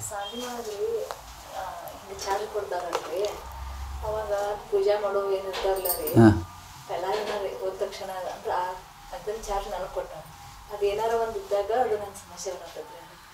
ಹೇಳಿ ಏನಾಗ್ತಾ ಇದೆ ಎಕ್ಸಾಕ್ಟ್ಲಿ? ಹಾಂ ಅಷ್ಟು ಎಲ್ಲ ಹಿಂಗೆಲ್ಲ ಬಾಂಡೆಗಳು ಮತ್ತು ಆಮೇಲೆ ಪೂಜೆ ಸಾಮಾನು ಇರ್ತಾವಲ್ರಿ, ಇನ್ನೊಂದು ಸಮಯ ಆತು ಒಂದೆಲ್ಲ ಹತ್ರ ಐಟಮ್ ಪೂಜೆಗೆ ಏನೇನು ಬರ್ತಾವ ಸಾಮಾನುಗಳ್ ನನಗೆ ಚಾರ್ಜ್ ಕೊಟ್ಟಾರ. ಈಗ ಅಲ್ಲಿ ಏನಾರು ಒಂದು ಫಂಕ್ಷನ್ ಇತ್ತು, ಒಂದು ಈಗ ಫೋಟೋ ಪೂಜೆ ಅನ್ರಿ ಒಂದೆಲ್ಲ ಮಾಡ್ತಾರೆ, ಅವಾಗ ಅದನ್ನ ನನಗೆ ಕೊಟ್ಟಾರ ಅನುಕೂಲ. ಅದು ನೀವು ಸ್ಟ್ರೇಟಾಗಿ ಹೇಳಬೇಕು. ಅಡುಗೆದು ನಾನು ಜವಾಬ್ದಾರಿ ತೊಗೋತೇನೆ, ಪೂಜೆದು ಜವಾಬ್ದಾರಿ ಬೇರೆಯವ್ರಿಗೆ ವಹಿಸ್ಕೊರೇನೆ. ಯಾಕಂದ್ರೆ ನಾನು ಪೂಜೆ ಮಾಡೋದೇ ಇಲ್ಲ. ಯಾಕಂದರೆ ದೇವ್ರ ವಚನದಲ್ಲಿದೆ, ಲೋಕದ ಮುಂದೆ ಬಹಿರಂಗವಾಗಿ ನನ್ನನ್ನು ಸ್ವೀಕಾರ ಮಾಡಿಕೊಳ್ಳದೆ ಇರೋನು ಪರಲೋಕದ ತಂದೆ ಮುಂದೆ ಮತ್ತು ದೂತರ ಮುಂದೆ ನಾನು ಸ್ವೀಕಾರ ಮಾಡೋದಿಲ್ಲ ಅಂತ ಯೇಸು ಹೇಳಿದಾನ ವಚನದಲ್ಲಿದೆ. ಅದಕ್ಕೆ ನೀವು ಬಹಿರಂಗ ನೋಡಿ, ದಾನಿಯೇಲ ಅನ್ಯ ದೇಶದಲ್ಲಿ ಬಂದಿಯಾಗಿ ಹೋಗಿದ್ದಾನೆ. ಹೌದಾ? ಬಂದಿಯಾಗಿ ಹೋದಾಗ ಅಲ್ಲಿ ಏನು ಹೇಳ್ತಾ ಇದ್ದಾನೆ ಅವನು? ಅವನಿಗೆ ಅರಮನೆಯಿಂದ ಸಿಗುವಂಥ ಆಹಾರಕ್ಕೆ ಭೋಜನವನ್ನು ನಾನು ತಗೊಳ್ಳೋದಿಲ್ಲ ಅಂತ ಹೇಳ್ತಾನೆ. ಯಾಕೆಂದರೆ ಬಾಬೆಲ್ ವಿಗ್ರಹದ ದೇಶ, ವಿಗ್ರಹಾರಾಧನೆಯಲ್ಲಿತ್ತು. ಯಜ್ಞ ಹೋಮಗಳು, ಬಲಿ ಅರ್ಪಿಸೋದು, ನೈವೇದ್ಯಗಳು ಇವೆಲ್ಲ ಗೊತ್ತಿತ್ತು ದಾನಿಯೇಲನಿಗೆ. ಆ ಕಾರಣದಿಂದ ದಾನಿಯೇಲ ಏನು ಮಾಡಿದ? ಮೊದಲನೇ ಅಧ್ಯಾಯದಲ್ಲಿ ಬರೆದಿದೆ. ಆ ವ್ಯಕ್ತಿಗೆ ಹೇಳ್ತಾ ಇದ್ದಾನೆ, ನಾವು ಈ ರಾಜನ ಅರಮನೆಯಿಂದ ಬರುವಂಥ ಆಹಾರಗಳನ್ನು ನಾವು ತೆಗೆದುಕೊಳ್ಳೋದಿಲ್ಲ, ನಮಗೆ ಕಾಯಿಪಲ್ಯ ಕೊಡುವಂಥದ್ದು. ಅವನು ವೆಜಿಟೇರಿಯನ್ ಅಲ್ಲ, ಮಾಂಸ ತಿಂತಿದ್ದ. ಆದರೆ ಆತನು ನನಗೆ ಕಾಯಿಪಲ್ಯ ಕೊಡು, ಯಾಕಂದರೆ ಅಲ್ಲಿ ಪ್ರಾಣಿಗಳಿಗೆ ಬಲಿ ಇದು ಮಾಡ್ತಾಯಿದ್ರು ಬಾಬೆಲ್ ದೇಶದಲ್ಲಿ. ಸ್ಪಷ್ಟವಾಗಿ ಹೇಳ್ತಾ ಇದ್ದಾನೆ, ನಾನು ಅಶುದ್ಧನಾಗದಂತೆ ನನಗೆ ನೀನು ಆಹಾರವನ್ನು ದಯವಿಟ್ಟು ಕೊಡಬೇಡ. ಕಡೆಗೆ ಅವನು ಹೇಳ್ತಾನೆ, ರಾಜನ ಆಜ್ಞೆ ಇದೆ, ನೀವು ಏನಾದರೂ ನಾಳೆ ಸೊರಗಿದರೆ ರಾಜ ನನಗೆ ಮರಣದಂಡನೆ ಕೊಡ್ತಾನೆ. ಯಾಕಂದರೆ ಬಾಬೆಲ್ ದೇಶದ ಚಕ್ರವರ್ತಿ ಅಷ್ಟು ಕಠಿಣ ಮನುಷ್ಯನಾಗಿದ್ದ. ಅದಕ್ಕೆ ಅವನು ಹೇಳ್ತಾನೆ, 10 ದಿವಸ ಟೈಮ್ ಕೊಡು, 10 ದಿವಸ ನಮಗೆ ಕಾಯಿಪಲ್ಯ. ಶದ್ರಕ್, ದಾನಿಯೇಲ್ ಮತ್ತು ಶದ್ರಕ್, ಅಬೇದ್ನೆಗೋ ಬಟ್ಟೆಯಲ್ಲಿತ್ತು. ಹೌದಾ? ಬೆಂಕಿ ಸಿದ್ಧ ಮಾಡಿತ್ತು. ಶದ್ರಕ್, ಮೆಷಕ್, ಅಬೇದ್ನೆಗೋಗೆ ರಾಜ ಹೇಳ್ತಾ ಇದ್ದಾನೆ, ಆ ವಿಗ್ರಹಕ್ಕೆ, ಬಂಗಾರದ ವಿಗ್ರಹಕ್ಕೆ ನೀವು ಅಡ್ಡ ಬೀಳದೇ ಇದ್ದರೆ ನಿಮ್ಮ ಬೆಂಕಿಯಲ್ಲಿ ಹಾಕ್ತೇನೆ ಅಂತ. ಅವರು ನೇರವಾಗಿ ಉತ್ತರ ಕೊಟ್ಟಿದ್ದೇನೆ, ರಾಜನೇ. ಈಗ ಅವನಿಗೆ ರಾಜನಿಗೆ ಹೆಸರಿಂದ ನುಡಿತಾ ಇದ್ದಾರೆ ಅವರು, ನೆಬೂಕದ್ನೆಚ್ಚರನೇ, ನಿನ್ನ ತೀರ್ಮಾನವನ್ನು ನಾವು ಕೇಳಿದ್ವಿ, ಈಗ ನಮ್ಮ ತೀರ್ಮಾನ ನೀನು ಕೇಳು. ರಾಜನಿಗೆ ಈ ರೀತಿ ಮಾತಾಡ್ತಾ ಇದ್ದಾರೆ ಅವರು. ಎಲ್ಲಕ್ಕೂ ಸಿದ್ಧರಾಗಿರ್ಬೇಕು ನಾವು. ನಿನ್ನ ಸರ್ವಸ್ವವನ್ನು ತ್ಯಜಿಸಿ ನನ್ನನ್ನು ಹಿಂಬಾಲಿಸು, ಆಗ ನೀನು ಶಿಷ್ಯನಾಗ್ತಿ ಅಂತ ಹೇಳಿದಾನ. ಸರ್ವಸ್ವ ಅಂತಂದರೆ ಎಲ್ಲ ಬಂತು. ಹೌದಾ? ನಮ್ಮ ನೌಕರಿ ಹೋಗ್ತದ, ನನಗೆ ಹಿಂಸೆ ಬರ್ತದ ಸಮಾಜದಿಂದ, ನಮ್ಮ ಸಮಾಜದವ್ರು ನನ್ನ ದ್ವೇಷ ಮಾಡ್ತಾರೆ, ನಮ್ಮ ಪ್ರಿನ್ಸಿಪಾಲ್ ನನಗೆ ಕಿರಿಕಿರಿ ಮಾಡ್ತಾನೆ, ಕಿರಿಕಿರಿ ಧನ್ಯವಾದಗಳು ಅಂಥೇಳಿ ನೀತಿಯ ನಿಮಿತ್ತ ನಿನಗೆ ಹಿಂಸೆ ಆದರೆ ನೀನು ಧನ್ಯ, ಪರಲೋಕ ರಾಜ್ಯ ನಿಮ್ಮದು ಅಂತ ಹೇಳ್ತಾನೆ. ನಿಮ್ಗಿಂತ ಹಿಂದೆ ಬರುವಂಥ ಪ್ರವಾದಿಗಳಿಗೂ ಆ ರೀತಿ ಮಾಡಬೇಡಿ. ಕೌರವ್ರಿಗೂ ಭಾವ, ಪಾಂಡವ್ರಿಗೂ ಭಾವ ಮಾಡಲಿಕ್ಕಾಗೋದಿಲ್ಲ. ದೇವರ ರಾಜ್ಯದಲ್ಲಿ ಕಟ್ಟುನಿಟ್ಟಾಗಿ ನನಗಿದಾಗೋದಿಲ್ಲ, ನಾನು ಇದು ಮುಟ್ಟೋದಿಲ್ಲ. ನೀವು ಯಾರು ನಂಗೆ ಕೊಡದೇ ಇದ್ರೂ ಅಡ್ಡಿಲ್ಲ, ನನಗೇನು ಪನಿಷ್ಮೆಂಟ್ ಕೊಡ್ತಾಯಿದ್ರು ಕೊಡ್ರಿ, ನಾನು ಅದು ಸ್ವೀಕಾರ ಮಾಡ್ತೇನೆ. ಅಡುಗೆ ವಿಷಯ ನಾನು ತೊಗೊಳ್ತೇನೆ ಜವಾಬ್ದಾರಿ. ಪೂಜೆದು ನಾನು ಕೈ ಮಾಡೋದಿಲ್ಲ, ಯಾಕಂದ್ರೆ ನಾನು ಪೂಜೆ ಮಾಡೋದಿಲ್ಲ, ಬಿಟ್ಬಿಟ್ಟಿದ್ದೇನೆ. ನನಗೆ ಒತ್ತಾಯ ಮಾಡಲಿಕ್ಕೆ ನಿಮಗೆ ಆಗೋದಿಲ್ಲ. ಯಾಕಂದರೆ ಇವೆಲ್ಲ ಶಾಲೆಯಲ್ಲಿ ಬರಬಾರ್ದು. ಈಗ ಬಂದಿದೆ ಅದು. ಮೊದಲು ನಾವು ಕಲಿಬೇಕಾದ್ರೆ ಅವೆಲ್ಲ ಇರಲಿಲ್ಲ. ನಾವು ಹಿಂದೂ ಶಾಲೆಯಲ್ಲಿ ಕಲ್ತಿದ್ದೇವೆ. ಹೌದು, ಲೀಗಲ್ ಅಲ್ಲ ಅದು, ಲೀಗಲ್ ಅಲ್ಲ ಅದು, ಕಾನೂನು ಪ್ರಕಾರ ಇದು ಮಾಡ್ಲಿಕ್ಕೆ ಆಗೋದಿಲ್ಲ. ಹೌದು, ಮಾಡಲ್ಲ. ಹೌದು, ಸ್ಪಷ್ಟವಾಗಿ ಹೇಳಬೇಕು.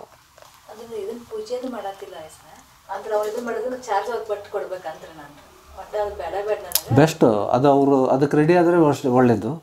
ಒಂದು ವೇಳೆ ನಿಮ್ಗೆ ಅದು ಮಾಡಲೇಬೇಕು, ನೀವು ತೊಗೊಳ್ಳೇಬೇಕು, ನೀವು ಅದನ್ನು ಆ ರೀತಿ ಇದು ಮಾಡ್ಲಿಕ್ಕೆ ಆಗೋದಿಲ್ಲ ಅಂತಂದ್ರೆ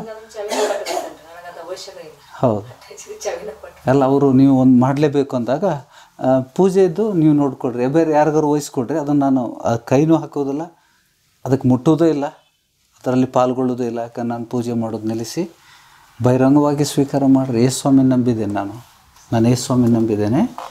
ಅದಕ್ಕೆ ನಾವು ವಿಗ್ರಹ ಆರಾಧನೆ ಮಾಡೋದಿಲ್ಲ, ಮತ್ತು ಅದಕ್ಕೆ ಪೂಜೆನೂ ಮಾಡೋದಿಲ್ಲ. ಇವೆಲ್ಲ ವಿಗ್ರಹ ಆರಾಧನೆ. ಹೌದಾ? ನಾವು ಪೂಜೆ ಮಾಡೋದು, ಫೋಟೋ ಇಟ್ಕೊಂಡು ಅದೆಲ್ಲ ವಿಗ್ರಹ ಆರಾಧನೆ. ವಿಗ್ರಹ ಆರಾಧನೆ ಮಾಡದೇ ಇದ್ದಿದ್ದರಿಂದ ನನಗೆ ಅದು ಪಾಲ್ಗೊಳ್ಳಿಕ್ಕೆ ನನಗೆ ಆಗೋದಿಲ್ಲ ಅದರಲ್ಲಿ. ಅದನ್ನು ಬಿಟ್ಟು ಬೇರೆದು ಏನಾದ್ರು ಕೊಡ್ತೀನಿ. ನೀವು ಬಹಿರಂಗವಾಗಿ ಸ್ವೀಕಾರ ಮಾಡಿದಾಗ ಅವರು ಸುಮ್ಮನೆ ಆಗ್ತಾರೆ. ಮತ್ತು ನಮ್ಮ ದೇವರು ಸನ್ನಿವೇಶನವನ್ನು ನಿಯಂತ್ರಿಸುವಂಥ ದೇವರು. ಅರಿಕೆ ಮಾಡಿಕೊಡ್ರಿ ಪ್ರತಿ ದಿವಸ ಆ ವಿಷಯದಲ್ಲಿ. ಅದು ನೀವು ಅದನ್ನು ಮಾತಾಡಬೇಕಂತ ತೀರ್ಮಾನ ಮಾಡಿದಾಗ ಏನು ವಿಚಾರ ಮಾಡಬೇಕು? ದೇವರು ಸನ್ನಿವೇಶನವನ್ನು ನಿಯಂತ್ರಿಸುವಂಥ ದೇವರು, ಆತ್ಮ ಪ್ರೇರಣೆ ಮಾಡುವಂಥ ದೇವರು. ನನ್ನ ಮೇಲೆ ಇದ್ದಂಥ ಎಲ್ಲ ಅಧಿಕಾರಿಗಳಿಗೆ, ನಂಗೆ ಸಂಬಂಧಪಟ್ಟ ನನ್ನ ಜೊತೆಗೆ ವ್ಯವಹಾರ ಮಾಡುವಂಥ ಪ್ರತಿಯೊಂದು ವ್ಯಕ್ತಿಗಳ ಆತ್ಮ ನಿನ್ನ ಕೈಲಿದೆ ಸ್ವಾಮಿ. ಆ ಆತ್ಮ ಪ್ರೇರಣೆ ಮಾಡುವಂಥ ದೇವ್ರು ನೀನಾಗಿದೆ. ಹೌದಾ? ಎಲ್ಲ ಮನುಷ್ಯನ ಆತ್ಮವನ್ನು ದಯಪಾಲಿಸಿದಂಥ ದೇವರು, ಆ ದೇವ್ರನ್ನ ನಾವು ನಂಬಿದ್ದೇವೆ. ಎಲ್ಲ ಮನುಷ್ಯನಲ್ಲಿ ದೇವರು ಆತ್ಮ ಇಟ್ಟಿದ್ದಾನೆ, ಆ ದೇವರನ್ನು ನಾವು ನಂಬಿದ್ದೇವೆ. ಆ ದೇವರು ಅವರ ಆತ್ಮಗಳನ್ನು ನಮ್ಮ ಪರವಾಗಿ ಪ್ರೇರೇಪಿಸಲಿಕ್ಕೆ ಸಮರ್ಥನಾಗಿದ್ದೇನೆ. ಇದು ಕಟ್ಟುಕತೆ ಅಲ್ಲ.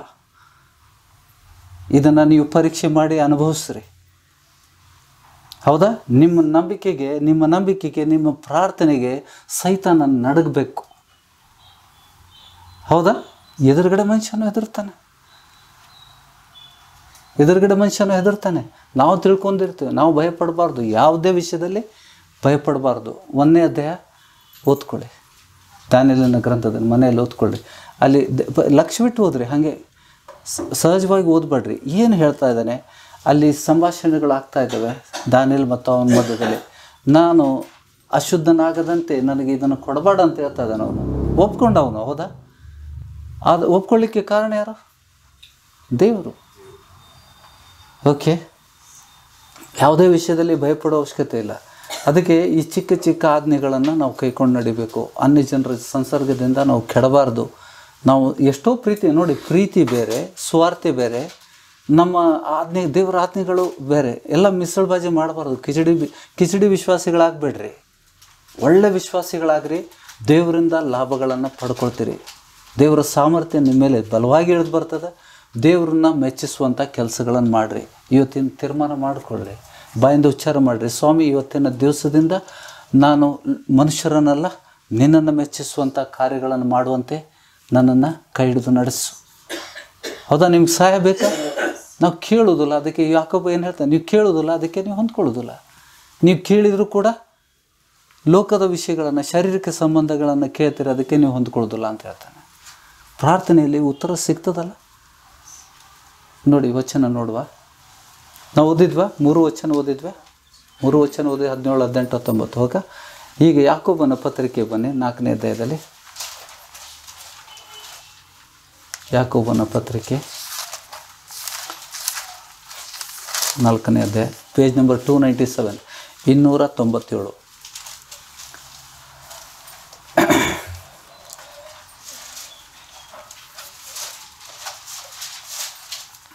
ಜಗಳ ಗಂಟಿತನ, ಪ್ರಾಪಂಚಿಕ ಹೆಡ್ಲೈನ್ ನೋಡಿ. ಜಗಳ ಗಂಟಿತನ, ಪ್ರಾಪಂಚಿಕ ಬುದ್ಧಿ, ಇವುಗಳ ವಿಷಯದಲ್ಲಿ ಎಚ್ಚರಿಕೆ. ನಮ್ಮ ಸ್ವಭಾವಗಳನ್ನು, ನಮ್ಮ ಬುದ್ಧಿಗಳನ್ನು ನಾವು ಕ್ರಮಪಡಿಸ್ಕೊಳ್ಬೇಕು. ಹೌದಾ? ಎಲ್ಲ ದೇವರು ಮಾಡೋದಿಲ್ಲ.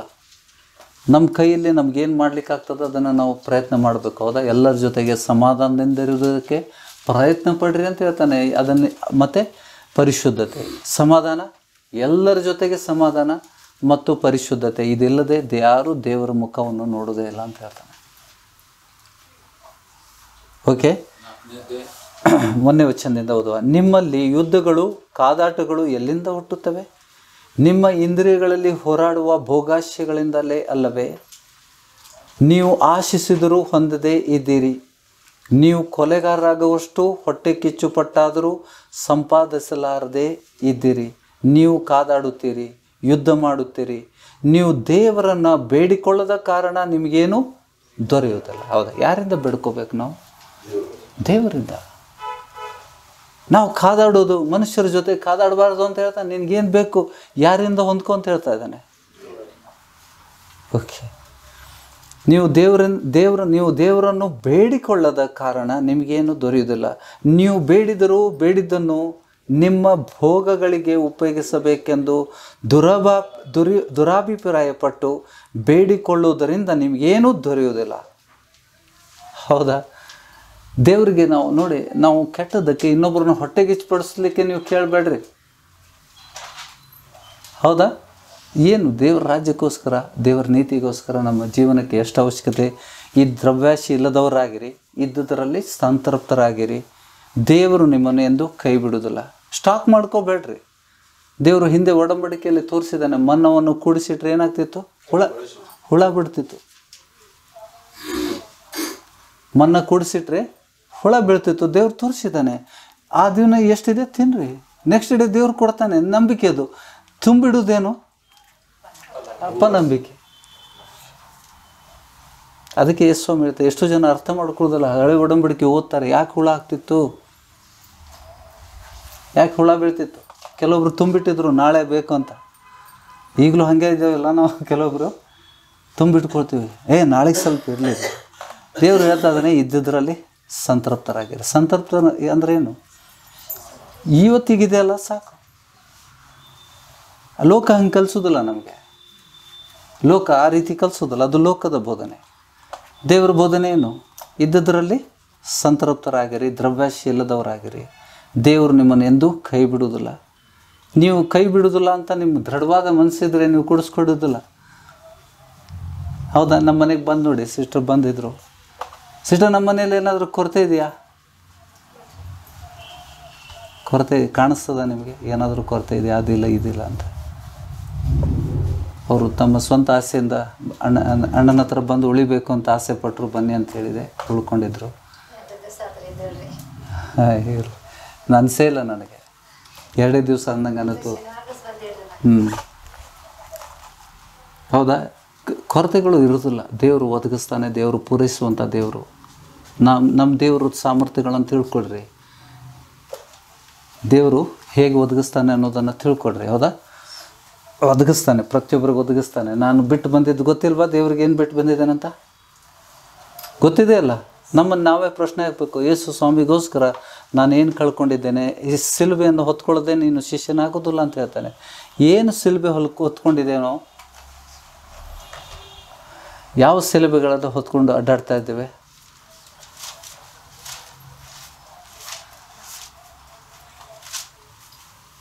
ಸಂಬಂಧಿಕರು, ನಮ್ಮ ಆತ್ಮೀಯರು ಕಳ್ಕೊಳ್ಬೇಕಾಗ್ತದೆ. ಹೌದಾ?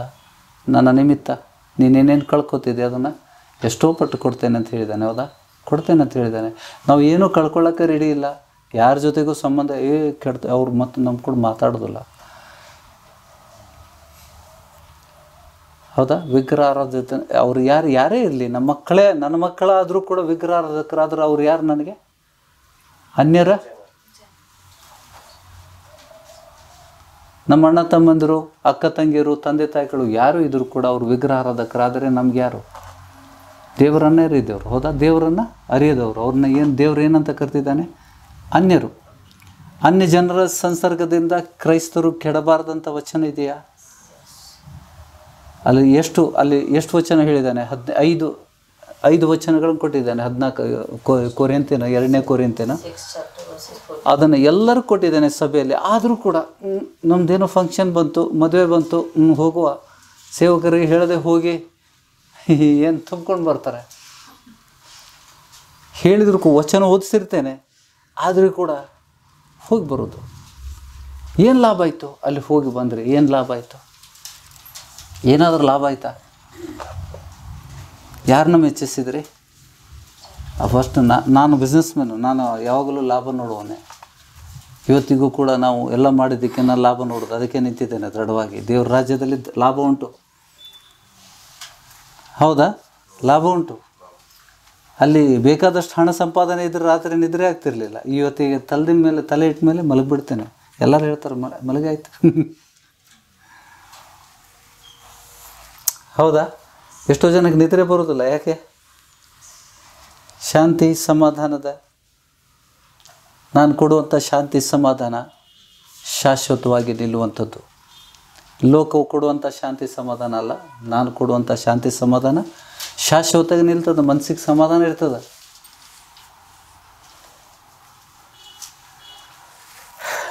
ನಿಮ್ಮ ಮಗನಿಗೆ ಬಿಡುಗಡೆ ಹತ್ತಿರ ಆಯಿತು. ಬಾಗಿಲು ಬಳಿಯಲ್ಲಿದೆ. ದೇವರು ಅವನನ್ನು ಮೊದಲು ಹೇಗಿದ್ದ, 20 ವರ್ಷ ಹಿಂದೆ ಹೇಗಿದ್ದ, ಅದೇ ರೀತಿ ದೇವ್ರು ಮಾಡ್ತಾನೆ. ಹೌದಾ? ಈಗ ನಿಮ್ಗೆ ಈಗಾಗಲೇ ಗೊತ್ತಾಗಿದೆ, ದೇವ್ರು ತೋರಿಸಿದ್ದಾನೆ ಅದಕ್ಕೆ ಕಾರಣ ಯಾರು ಅಂತ. ವೈದ್ಯರ ಹತ್ರ ಆಗೋದಿಲ್ಲ ಅದು. ಹೌದಾ? ನೀವು ಹೇಗೆ ವಿಧೇಯತೆ ತೋರಿಸ್ತೀರಿ, ಒಂದು ಚಿಕ್ಕ ಆಜ್ಞೆಗಳನ್ನು ಕೇಳಿದಾಗ ಅದನ್ನು ತಕ್ಷಣ ಕಾರ್ಯರೂಪಕ್ಕೆ ತಂದಾಗ ದೇವರು ಇಮಿಡಿಯೇಟ್ಲಿ ತಡ ಮಾಡೋದಿಲ್ಲ ದೇವರು. ಯಾಕಂದರೆ ದೇವರ ಮನುಷ್ಯನ ಬಲಹೀನತೆ ಮೇರೆಗಳನ್ನು ನನ್ನ ಬಲ್ಲವನಾಗಿದ್ದಾನೆ ದೇವರು. ನಮ್ಮ ಲಿಮಿಟ್ ಗೊತ್ತು ದೇವರಿಗೆ. ಹೌದಾ? ನಮ್ಮ ಮಿತಿ ಏನಿದೆ, ನಮ್ಮ ನಂಬಿಕೆ ಅಂಥದ್ದು ಅಂತ ದೇವ್ರಿಗೆ ಗೊತ್ತಿದೆ. ಸ್ವಾಮಿ ಅದಕ್ಕೆ ಹೇಳಿದ್ದು, ಸಾಸಿವೆ ಕಾಳಷ್ಟು ನಂಬಿಕೆ ನಿಮ್ಮಲ್ಲಿ ಇದ್ದರೆ ಇದನ್ನು ಮಾಡಿ. ಯಾಕಂದರೆ ನಮ್ಮಲ್ಲಿ ಎಷ್ಟು ನಂಬಿಕೆ ಇಲ್ಲ ಅಂತ ಸ್ವಾಮಿಗೆ ಚೆನ್ನಾಗಿ ಗೊತ್ತುಂಟು. ನಾವು ಹೇಳ್ತೇವೆ, ನಾವು ಎದೆ ತಟ್ಟು ಹೇಳ್ತೇವೆ ನನ್ನ ನಂಬಿಕೆ ಶ್ರೇಷ್ಠವಾದದ್ದು ಅಂತ. ಸ್ವಾಮಿ ಹೇಳಿದಾನೆ, ಹಾಗಾದರೆ ನಿಂಗೆ ಬರೀ ಇಷ್ಟೇ ನಂಬಿಕೆ ಇದ್ದರೆ, ಎಷ್ಟು ಭಾಳ ದೊಡ್ಡದಲ್ಲ, ಸಾಸಿವೆ ಕಾಳಷ್ಟು ನಂಬಿಕೆ ನನ್ನ ಮೇಲೆ ಇದ್ದರೆ ನೀನು ಈ ಬೆಟ್ಟಕ್ಕೆ ಕಿತ್ಕೊಂಡು ಹೋಗಂದರೆ ಅದು ಕಿತ್ಕೊಂಡು ಹೋಗ್ತದೆ. ನಾವು ಆ ವಿಷಯದಲ್ಲಿ ನಾವು ನಮ್ಮನ್ನೇ ಪ್ರಶ್ನೆ ಕೇಳಬೇಕು. ಯಾಕೆ ನಮ್ಮಲ್ಲಿ ವಿಶೇಷ ದೇವ್ರ ವಾಕ್ಯದಲ್ಲಿ ಬರೆದಿರುವಂಥ ಅದ್ಭುತಗಳು ನಮ್ಮಲ್ಲಿ ಯಾಕೆ ನೆರವೇರ್ತಾ ಇಲ್ಲ ಅಂತಂದರೆ ನಮ್ಮಲ್ಲಿ ಆ ನಂಬಿಕೆ ಇಲ್ಲ. ಕೈಕಾಲು ನಡುತ್ತಾವಲ್ಲ. ಓಕೆ ನೋಡಿ, ಏನಿದ್ರು ದೇವರಿಂದ, ಇಲ್ಲಿ ವಚನ ಏನು ಹೇಳ್ತದೆ, ಏನಿದ್ರು ದೇವರಿಂದ ಬೇಡ್ಕೊಳ್ರಿ, ಮನುಷ್ಯರಿಂದಲ್ಲ. ನೀವು ಬೇಡಿಕೊಳ್ಳೋದು ಕಾರಣ ನಿಮ್ಗೆ ಸಿಗ್ತದೆ. ನಿಮ್ಮ ಅವಶ್ಯಕತೆಗಳನ್ನು ಯಾರ ಹತ್ರ ಕೇಳ್ಕೋಬೇಕು? ನಮ್ಮ ತಂದೆ ಯಾರೀಗ? ಪರಲೋಕದ ತಂದೆ. ನಮ್ಮೆಲ್ಲರಿಗೂ ಒಬ್ಬನೇ ತಂದೆ ಇದ್ದಾನೆ. ಆ ತಂದೆಯಿಂದ ಕೇಳಿ. ನಾವು ಬೇಡೋಕ್ಕಿಂತ ಮುಂಚೆನೇ ಗೊತ್ತು ಅಂತ ಸ್ವಾಮಿ ಹೇಳ್ತಾನೆ. ನೀವು ಬೇಡೋದಕ್ಕೆ ನೋಡಿ, ವಾಕ್ಯಕ್ಕೆ ವಿಧೇಯರಾದಾಗ ನಿನ್ನಲ್ಲಿ ಸಮೃದ್ಧಿಗಳು ಬಂದುಬಿಡ್ತವೆ. ಅಲ್ಲಿ ಏನು ಹೇಳ್ತಾ ಇದ್ದಾನೆ, ನೀನು ಒಬ್ಬನೇ ದೇವರಿಗೆ ವಿಧೇಯನಾಗಿ ನಡೆದಾಗ ನಿನ್ನ ಅನ್ನಪಾನಗಳನ್ನು ಆಶೀರ್ವದಿಸ್ತೇನೆ. ಆಶೀರ್ವಾದ ಮಾಡಪ್ಪ ಅಂತ ನಾವು ಹೇಳಬೇಕಾ ದೇವರಿಗೆ? ತಂತಾನೆ ಆಟೋಮೆಟಿಕ್ ಅದು. ರೋಗ ಬಂದಿದೆ ತಕ್ಕುವಂಥ, ರೋಗ ಬರುವುದಿಲ್ಲ ಅಂತ ನಂಬೇಕು ನೀವು. ಹೌದಾ? ನೀವೇನು ನಂಬೇಕು? ನಿಮ್ಮ ನಂಬಿಕೆ ಅದು. ಸ್ವಲ್ಪ ಏನಂತ್ಕೊಳ್ಳಿ, ನನಗೆ ನೆಕ್ಸ್ಟ್ ಹಿಂಗೆ ಆಗ್ತದೆ. ಮನೆಯಾಗೊಬ್ಬರು ಜ್ವರ ಬಂತಂದ್ರೆ ಅವನ ಜ್ವರ ನೆಕ್ಸ್ಟ್ ನನಗೆ ಬರ್ತದೆ, ಹೌದಾ? ಹಿಂದೆ ಇತ್ತದು. ನಾವು ಅದನ್ನು ನಂಬ್ತೇವೆ. ಅವ್ನಿಗೆ ಬಂದೈತಿ, ಈಗ ನೆಕ್ಸ್ಟ್ ನಮ್ಮ ಮನೆಗೆ ಎಲ್ಲರೂ ಬರ್ತೈತಿ. ಈಗ ನಿಮ್ಗೆ ಯಾರು ಮಾತಾಡಂದ್ರೆ, ನಿಮ್ಗೆ ಯಾರು ಮಾತಾಡ್ಯಾರಂತ ಹೇಳಾರೆ? ದೇವ್ರ ವಚನ ಇರ್ತದೆ, ನಿನ್ನ ಬಾಯಿ ಜೀವ ಮರಣ ನಿನ್ನ ನಾಲಿಗೆಯಲ್ಲಿದೆ. ಹೌದಾ? ಎಲ್ಲರೂ ಪ್ರಾರ್ಥನೆ ಮಾಡಿದ್ರಿ. ಬ್ರದರ್ ಅವ್ರ ಹೆಸರು ಬದಲಾವಣೆ ಆಗಿದೆ. ಪುಂಡಲೀಕ್ ಅಂತ ಇತ್ತು, ಪೌಲ್ ಅಂತ ಇದ್ರು ಆಸ್ಪತ್ರೆಯಲ್ಲಿ. ಇವತ್ತು ನಾನು ನಿನ್ನ ಯಾಕಪ್ಪ ನಂಬಿಕೆಗೆ ಬಂದಿದ್ದಾರೆ, ದೀಕ್ಷಾಸ್ನಾನ ಆಗಿದೆ, ದೇವದೂತರನ್ನು ಇಟ್ಟಿದೆ, ಎಲ್ಲ ಅವ್ರು ಕೇಳಿದ್ದಾರೆ. ಯಾಕೆ ಅವ್ರಿಗೆ ಹಂಗೆ ಆಗಬಾರ್ದಾಗಿತ್ತಲ್ಲ ಅಂತ ಬಿಟ್ಟು ಆಕ್ಸಿಡೆಂಟ್ ಆಗಿ ಕಾಲು ಫ್ರ್ಯಾಕ್ಚರ್ ಆಗಿದೆ, ವಿಜಯ ಹಾಸ್ಪಿಟ್ಲಲ್ಲಿದ್ದಾರೆ. ಬೆಳಿಗ್ಗೆ ನನಗೆ ಆತ್ಮ ಪ್ರೇರಣತೆ ಎದ್ದು ಹೋದೆ. ನಾನು ಬೆಳಿಗ್ಗೆ ಅಲ್ಲಿ ಹೋದಾಗ ಅವರು ಮಿಸ್ಸಸ್ ಇದ್ದರು, ಅಳ್ಲಿಕ್ಕೆ ಶುರು ಮಾಡಿದರು. ನಡೆದೆ, ಯಾಕೆ ಹೇಳ್ತಾ ಇದ್ದೆ, ಅವ್ರಿಗೆ ಆಕ್ಸಿಡೆಂಟ್ ನೋಡಿದೆಯಾ? ಆ ಆಕ್ಸಿಡೆಂಟಲ್ಲಿ ಅವರು ಉಳ್ಕೊಳ್ಳೇಬಾರ್ದು ಅಂಥ ಭೀಕರವಾದ ಆಕ್ಸಿಡೆಂಟ್ ಆಗಿದೆ. ಆದರೆ ಅವ್ರಿಗೇನಾಗಿಲ್ಲ, ಕಾಲು ಫ್ರ್ಯಾಕ್ಚರ್ ಆಗಿದೆ. ಕಡೆಗೆ ಬ್ರದರ್ ನಿಮ್ಮ ಹತ್ರ ಒಂದು ಹೇಳ್ಕೋಬೇಕು, ಹೇಳ್ರಿ ಅಂತೇಳಿ ಕಿವಿ ಕೊಟ್ಟೆ. ನಾನು ಮೊನ್ನೆ ದಿವಸ ಅವ್ರ ಜೊತೆಗೆ ಜಗಳ ಮಾಡಿ ನೀವು ಸಾಯಿ ಅಂತ ಹೇಳ್ಬಿಟ್ಟು ಶಪಿಸಿದ್ದೆ. ನೀವು ವಚನ ಕೊಟ್ಟಿದ್ರಿ ನಮಗೆ, ಜೀವ ಮರಣ ನಾಲಿಗೆಯಲ್ಲಿದೆ, ನೀನೇನು ನುಡಿತಿದೆ ಅದನ್ನು ಹೊಟ್ಟೆ ತುಂಬ ಉಣ್ತಿದೆ ಅಂತ. ಆ ವಚನ ಹೇಳಕತ್ತಾರವ್ರು. ಅದನ್ನು ಯಾಕೆ ಹೇಳ್ತಾ ಇದ್ದಾನೆ? ಆ ತಪ್ಪುಗಳನ್ನು ನೀವು ಮಾಡಬೇಡ್ರಿ. ಹೌದಾ? ನಾವು ಬಾಯಿಂದ ಏನು ನುಡಿತೇವೆ ಅದು ನೆರವೇರ್ತದೆ. ಪುಣ್ಯ ಅವರು ಸಾಯಲಿಲ್ಲ. ಅವರು ಈಗ ನೀನು ಬರೀ ಗಾಯ ಆಗಿದ್ದಕ್ಕೆ, ಕಾಲು ಪೆಟ್ಟಾಗಿದ್ದಕ್ಕೆ, ತಲೆಗೆ ಪೆಟ್ಟಾಗಿಲ್ಲ, ಏನೂ ಆಗಿಲ್ಲ, ಅವ್ರು ಸುರಕ್ಷಿತ ಇದ್ದಾರೆ, ಆದರೂ ಅಳ್ತಾ ಇದೆಯೇ, ನನ್ನ ಗಂಡ ಹೋದ್ರೆ ನನ್ನ ಗತಿ ಏನು ಅಂದ್ಕೊಂಡು ಮತ್ತೆ ನೀನು ನುಡಿಬೇಕಾರ? ಹೌದಾ? ಅದಕ್ಕೆ ಈ ದೇವ್ರ ವಾಕ್ಯ ಹೆಂಗೆ ಬರೆದಿದೆ ಹಾಗೇ ಆಗ್ತದೆ. ಹಿಂದೆ ನಿಮಗೆ ವಚನ ಗೊತ್ತಿರಲಿಲ್ಲ, ದೇವ್ರ ಜ್ಞಾನ ಇರಲಿಲ್ಲ, ನಿಮ್ಮ ಅಜ್ಞಾನದ ಕಾಲವನ್ನು ದೇವರು ಗಣನೆಗೆ ತೆಗೆದುಕೊಳ್ಳದೆ ಆ ಪಾಪವನ್ನು ಲೆಕ್ಕಕ್ಕೆ ಹಾಕಲಿಲ್ಲ. ಹೌದಾ? ಈಗ ನೀವೇನು ನುಡಿತೀರಿ, ನಿಮ್ಮ ಬಾಯಿಂದ ಏನು ನುಡಿತೀರಿ ಅದು ನೆರವೇರ್ತದೆ. ನೋಡಿ ವಚನ ನೋಡಿ. ಹಾಂ, ಜ್ಞಾನೋಕ್ತಿ 18:21, 18:21.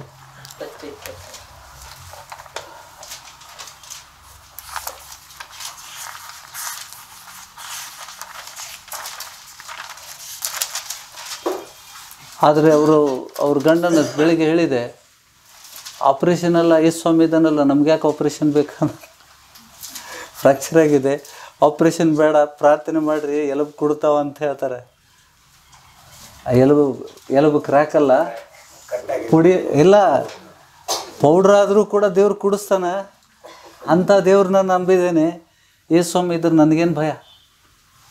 ಅವ್ರ ಬಾಯಿಂದ ನುಡಿದು ನನಗೆ ಖುಷಿಯಾಯಿತು. ಅಂಥ ನಂಬಿಕೆ ನಮ್ಮಲ್ಲಿ ಸಭೆಯಲ್ಲಿದ್ದಾರೆ ಅಂತ ನಂಗೆ ಖುಷಿಯಾಯಿತು. ಈಗ ಬಂದವರು ಅವರು ವಾಕ್ಯಗಳು ಸಿಕ್ಕಿಲ್ಲ, ಅಷ್ಟೊಂದು ವಾಕ್ಯ ಸಿಕ್ಕಿಲ್ಲ, ಆದರೆ ಏನು ಅವ್ರು ಕೇಳ್ಕೊಂಡಿದ್ದಾರೆ, ಅವ್ರ ನಂಬಿಕೆ ಎಷ್ಟು ದೃಢವಾಗಿದೆ ಸಿಸ್ಟರ್. ಕ್ರ್ಯಾಕ್ ಅಲ್ಲ, ಪೌಡ್ರ್ ಆದರೂ ಕೂಡ ದೇವರು ಕುಡಿಸ್ತಾನೆ. ಯೇಸು ಸ್ವಾಮಿ ಇದ್ದಾನೆ, ನನಗೆ ಇಲ್ಲಿಂದ ಡಿಸ್ಚಾರ್ಜ್ ತಗೊಳ್ರೋಣ ಅಂತ ಹೇಳ್ತಾ ಇದ್ರು ಅವರು ಆಸ್ಪತ್ರೆಯಿಂದ. ಅಂದ ನಂಬಿಕೆ ನಮ್ಮಲ್ಲಿ ಉಂಟಾ? ಎಲ್ಲರಲ್ಲಿ ಇರಬೇಕಂತ ನನ್ನ ಆಸೆ, ದೇವ್ರಿಗೂ ಕೂಡ ಆಸೆ, ದೇವ್ರ ಚಿತ್ತ ಅದು. ನಾವು ಆ ರೀತಿ ನಂಬಬೇಕು. ಹೌದಾ?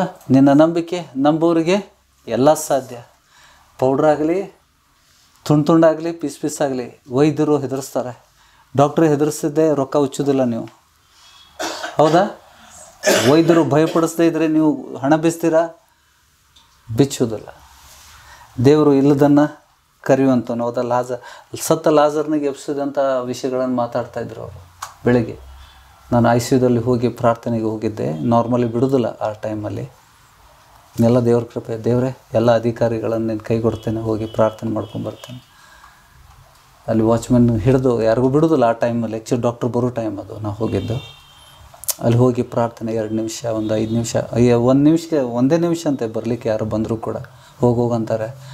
ನಾನು ಒಂದು 5 ನಿಮಿಷ ಇದ್ದೆ. ಅವ್ರ ಹತ್ರ ಮಾತಾಡಿಕೊಂಡು ಪ್ರಾರ್ಥನೆ ಮಾಡ್ಕೊಂಡು ಬಂದಾಗ, ಭಯಪಡಬೇಡ್ರಿ ನಂಬ್ರಿ. ಎಂಥ ಭಯ ಅಂತ ಹೇಳ್ತಾರೆ. ಯಾಕೆ ಭಯಪಡಬೇಕು? ಸ್ವಾಮಿ ಇದ್ರೆ ನಾ ಯಾಕೆ ಇದ್ರಲ್ಲಿ ಅಂತಾರೆ ಅವ್ರು. ನನಗೆ ಹೇಳ್ತಾ ಇದ್ದಾರೆ. ಖುಷಿ ಆಯ್ತು ನನಗೆ. 18ನೇ ಅಧ್ಯಾಯ 21ನೇ ವಚನ ನೋಡಿ.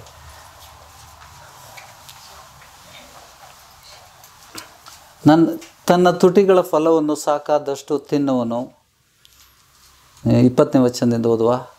ಮನುಷ್ಯನು ತನ್ನ ಬಾಯಿಯ ಬೆಳೆಯನ್ನು ಬಾಯಿಯ ಬೆಳೆ ಅಂದ್ರೇನು? ಮಾತು. ಬಾಯಿಯ ಬೆಳೆಯನ್ನು ಹೊಟ್ಟೆ ತುಂಬ ಉಣ್ಣುವನು. ತನ್ನ ತುಟಿಗಳ ಫಲವನ್ನು ಸಾಕಾದಷ್ಟು ತಿನ್ನುವನು. ಜೀವನ ಮರಣಗಳ ನಾಲಿಗೆಯ ವಶ. ಜೀವನ ಮರಣಗಳು ನಾಲಿಗೆಯ ವಶ. ವಚನ ಪ್ರಿಯರು ಅದರ ಫಲವನ್ನು ಅನುಭವಿಸುವರು. ಆಮೇನ್. ದೇವ್ರ ವಾಕ್ಯ ಎಷ್ಟು ಸ್ಪಷ್ಟವಾಗಿದೆ.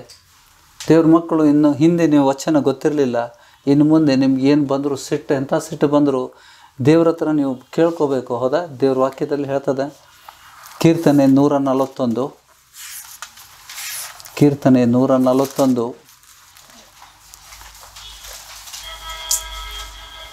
3ನೇ ವಚನ ನೋಡಿ.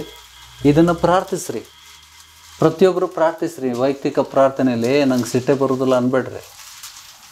ಮನುಷ್ಯರಲ್ಲ ನಾವು.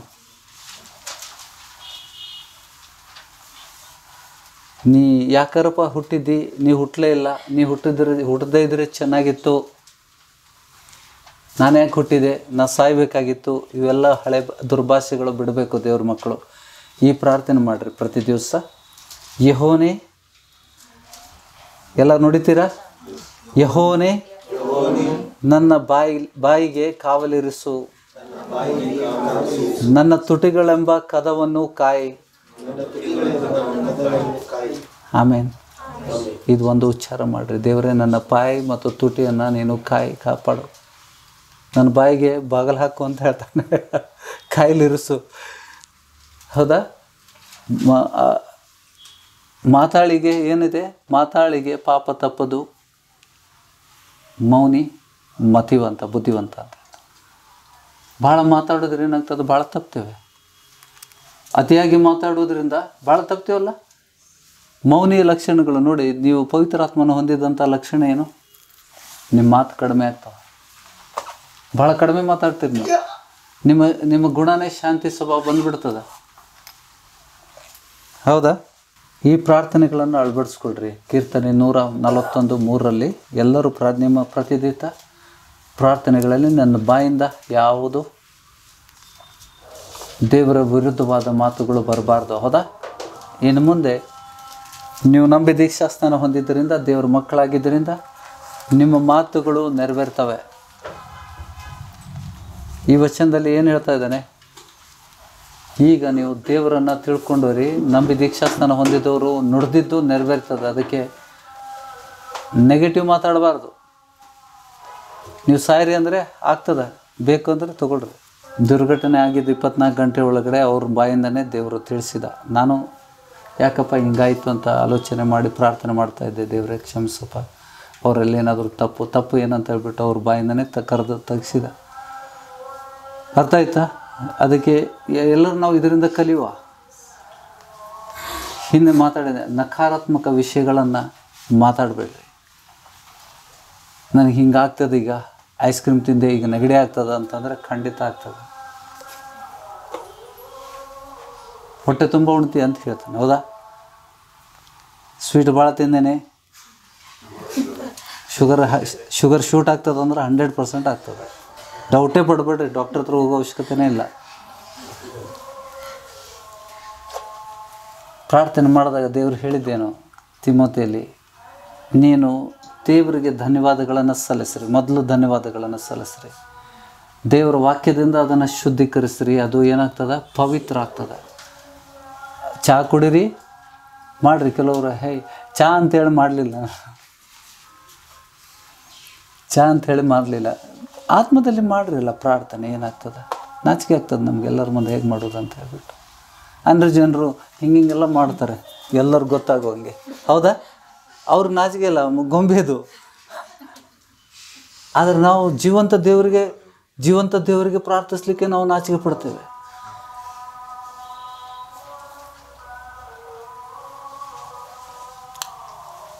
ತಿದ್ಕೊಳ್ತಾ ಇದ್ದೀರಾ? ದೇವ್ರು ಮಾತಾಡ್ತಾ ಇದ್ದಾನೆ ಸಭೆಗೆ. ಪ್ರತಿಯೊಂದು ವಿಷಯಗಳಲ್ಲಿ, ಎಷ್ಟು ವಿಷಯಗಳಲ್ಲಿ ದೇವ್ರು ಮಾತಾಡ್ತಾ ಇದ್ದಾನೆ ನೋಡಿ. ಹೌದಾ? ಅದಕ್ಕೆ ನೀವೇನು ದೇವ್ರ ವಾಕ್ಯದಲ್ಲಿ ನಿಮ್ಮಲ್ಲಿ ಯಾವುದಾದ್ರೂ ಅಶುದ್ಧ ವಸ್ತುಗಳು ಇದ್ದರೆ ನೋಡಿಕೊಡ್ರಿ. ಅಂಗಡಿಯಿಂದ ಹೋದಾಗ ಏನೋ ಚೆಂದ ಕಣ್ತು ಅಂತ ಬಿಟ್ಟು ಅದನ್ನು ತಂದಿಡಬೇಡ್ರಿ. ತಾಜ್ ಮಹಲ್, ಸಮಾಧಿಗೆ ಸಂಬಂಧಪಟ್ಟ, ಸೈತಾನನಿಗೆ ಸಂಬಂಧಪಟ್ಟ ಯಾವುದೂ ವಸ್ತುಗಳನ್ನು ಇಟ್ಕೋಬೇಡ್ರಿ. ಈ ಸಭೆಯಲ್ಲಿ ದೇವರು ಅದನ್ನು ಚೆನ್ನಾಗಿ ಕಲಿಸಿದ್ದಾನೆ. ದೇವರಿಗೆ ಧನ್ಯವಾದಗಳನ್ನು ಸಲ್ಲಿಸ್ತೇನೆ ನಾನು. ಹೊಗಳ್ಕೊಳ್ಳಿಕ್ಕೇನಿಲ್ಲ ನಮ್ಮಲ್ಲಿ. ದೇವರು ಆ ಜ್ಞಾನ ನಮ್ಮಲ್ಲಿ ಕಾರ್ಯ ಮಾಡದೇ ಇದ್ದರೆ, ಆ ಜ್ಞಾನ ನಮ್ಗೆ ಕೊಡದೇ ಇದ್ದರೆ ನಮ್ಗೆ ಗೊತ್ತಾಗ್ತಿತ್ತಾ? ಬಿಡುಗಡೆ ಆಗ್ತದಲ್ಲ ತಕ್ಷಣ ನೋಡಿ. ಅವರು ಅದು ತೆಗೆದ ತಕ್ಷಣ ಅವ್ರಿಗೆ ಬಿಡುಗಡೆ ಆಯಿತು. ಒಂದೇ ಸಣ್ಣ ವಿಷಯದಲ್ಲಿ ಇದು ಇರ್ತದೆ. 90% ಯಾರು ಯಾರಿಗೂ ಒತ್ತಾಯ ಮಾಡಬೇಡ್ರಿ. ಏನು ಪ್ರಾರ್ಥನೆ ಮಾಡಬೇಕು? ಅವರಲ್ಲಿ, ನಿಮ್ಮ ಮಗನಲ್ಲಿ ಯಾರದೇ ಇರಲಿ, ಮಗ ಇರಲಿ, ತಂದೆ ಇರಲಿ, ಗಂಡ ಇರಲಿ, ಮಕ್ಕಳು ಇರಲಿ, ಯಾರದೇ ಇರಲಿ, ಅವರಲ್ಲಿ ಆತ್ಮ ಯಾರ್ದು? ದೇವ್ರದ್ದು. ಆ ಆತ್ಮಕ್ಕೆ ಒಡೆಯ ಯಾರು? ದೇವರು. ಆ ಒಡೆಯನಿಗೆ ನಾವು ಕೇಳೋದು, ಆತ್ಮದಲ್ಲಿ ಪ್ರೇರೇಪಿಸಿ. ಇಲ್ಲಿ ನಿಮ್ಮ ಮನೇಲಿ ಏನಾಗಿದೆಯಲ್ಲ ಅದು ಎಲ್ಲರ ಮನೇಲಿ ಆಗೋದಿಲ್ಲ. ವಿರೋಧಗಳು ಇರ್ತವೆ, ವರ್ಷಾನುಗಟ್ಟಲೆ ಬೇಕಾಗ್ತದೆ ಅವ್ರಿಗೆ. ಅದು ನಿಮ್ಮ ಮನೆಯಲ್ಲಿ ಸ್ವಲ್ಪ ಸಮಯದಲ್ಲಿ ಆಗಿದೆ ಅಂತಂದರೆ ದೇವರು ಪ್ರಾರ್ಥನೆಗೆ ಉತ್ತರ ಕೊಟ್ಟಿದ್ದಾನೆ. ಆಮೇನ್. ಮತ್ತು ಮುಂದಿಂದು ಆಗ್ತದೆ. ಹೌದು. ಇಲ್ಲ ನೋಡಿ, ಈ ಸ್ವಾಮಿ ಒಂದು ಸಾಮ್ಯದಲ್ಲಿ ಹೇಳಿದ್ದಾನೆ. ಅಲ್ಲಿ ಇಬ್ಬರು ಮಕ್ಕಳಿರ್ತಾರೆ. ಒಬ್ಬ ಮಗ ತಂದೆಗೆ ಹೇಳಿದ ತಕ್ಷಣ ಎಸ್ ವಿಧೇಯನಾಗಿ ಎಸ್ ಸರ್ ಅಂತಾನೆ, ಎಸ್ ಪಾಪ. ಇನ್ನೊಬ್ಬ ಹುಡುಗ ನಾ ಮಾಡೋದಿಲ್ಲ ಹೋಗು ಕಡೆಗೆ ಅವ ಬಂದು ಮಾಡ್ತಾನೆ, ಎಸ್ ಅಂದವ್ ಮಾಡೋದಿಲ್ಲ. ಯಾರು? ಯಾರು ನೀತಿವಂತರು ಅಂತ ಕೇಳ್ತಾನೆ. ಹಂಗದ ನಿಮ್ಮ ಮಗ ಫಸ್ಟ್ ಡೇ ಇಲ್ಲಿ ಮಾಡೋದಿಲ್ಲ ಅಂತ ನೆಕ್ಸ್ಟ್ ಡೇ ಮಾಡಿರ್ತಾನೆ, ಮತ್ತೆ ಹೇಳ್ತಾನೆ ನಾ ಮಾಡೇನಂತ. ಓಕೆ, ಅದಕ್ಕೆ ಕಾರಣ ಯಾರಂತಂದರೆ ನಮ್ಮ ಪಾಪ. ದೇವ್ರ ಎಲ್ಲ ಮನುಷ್ಯರಿಗೆ ಆತ್ಮವನ್ನು ದಯಪಾಲಿಸಿದಂಥ ದೇವರನ್ನು ನಾವು ಆರಾಧಿಸ್ತಾ ಇದ್ದೇವೆ. ನಮ್ಮ ಬಗ್ಗೆ ನಮಗೆಲ್ಲ ಅನುಕೂಲ ಆಗುವಂತೆ ಆತನ ಮಾಡ್ತಾನೆ. ಇದನ್ನು ನೀವು ನಂಬಬೇಕು ಬಲವಾಗಿ, ಸಂಶಯ ಪಡಬಾರ್ದು. ಯಾಕಪ್ಪ ಇವತ್ತು ಮಾಡಬೇಕಾಗಿತ್ತು. ನಾನು ನಿಮ್ಗೆ ಹೇಳ್ತಾ ಇಲ್ಲ, ಎಲ್ಲರಿಗೂ ಹೇಳ್ತಾ ಇದ್ದೇನೆ. ಹೌದಾ?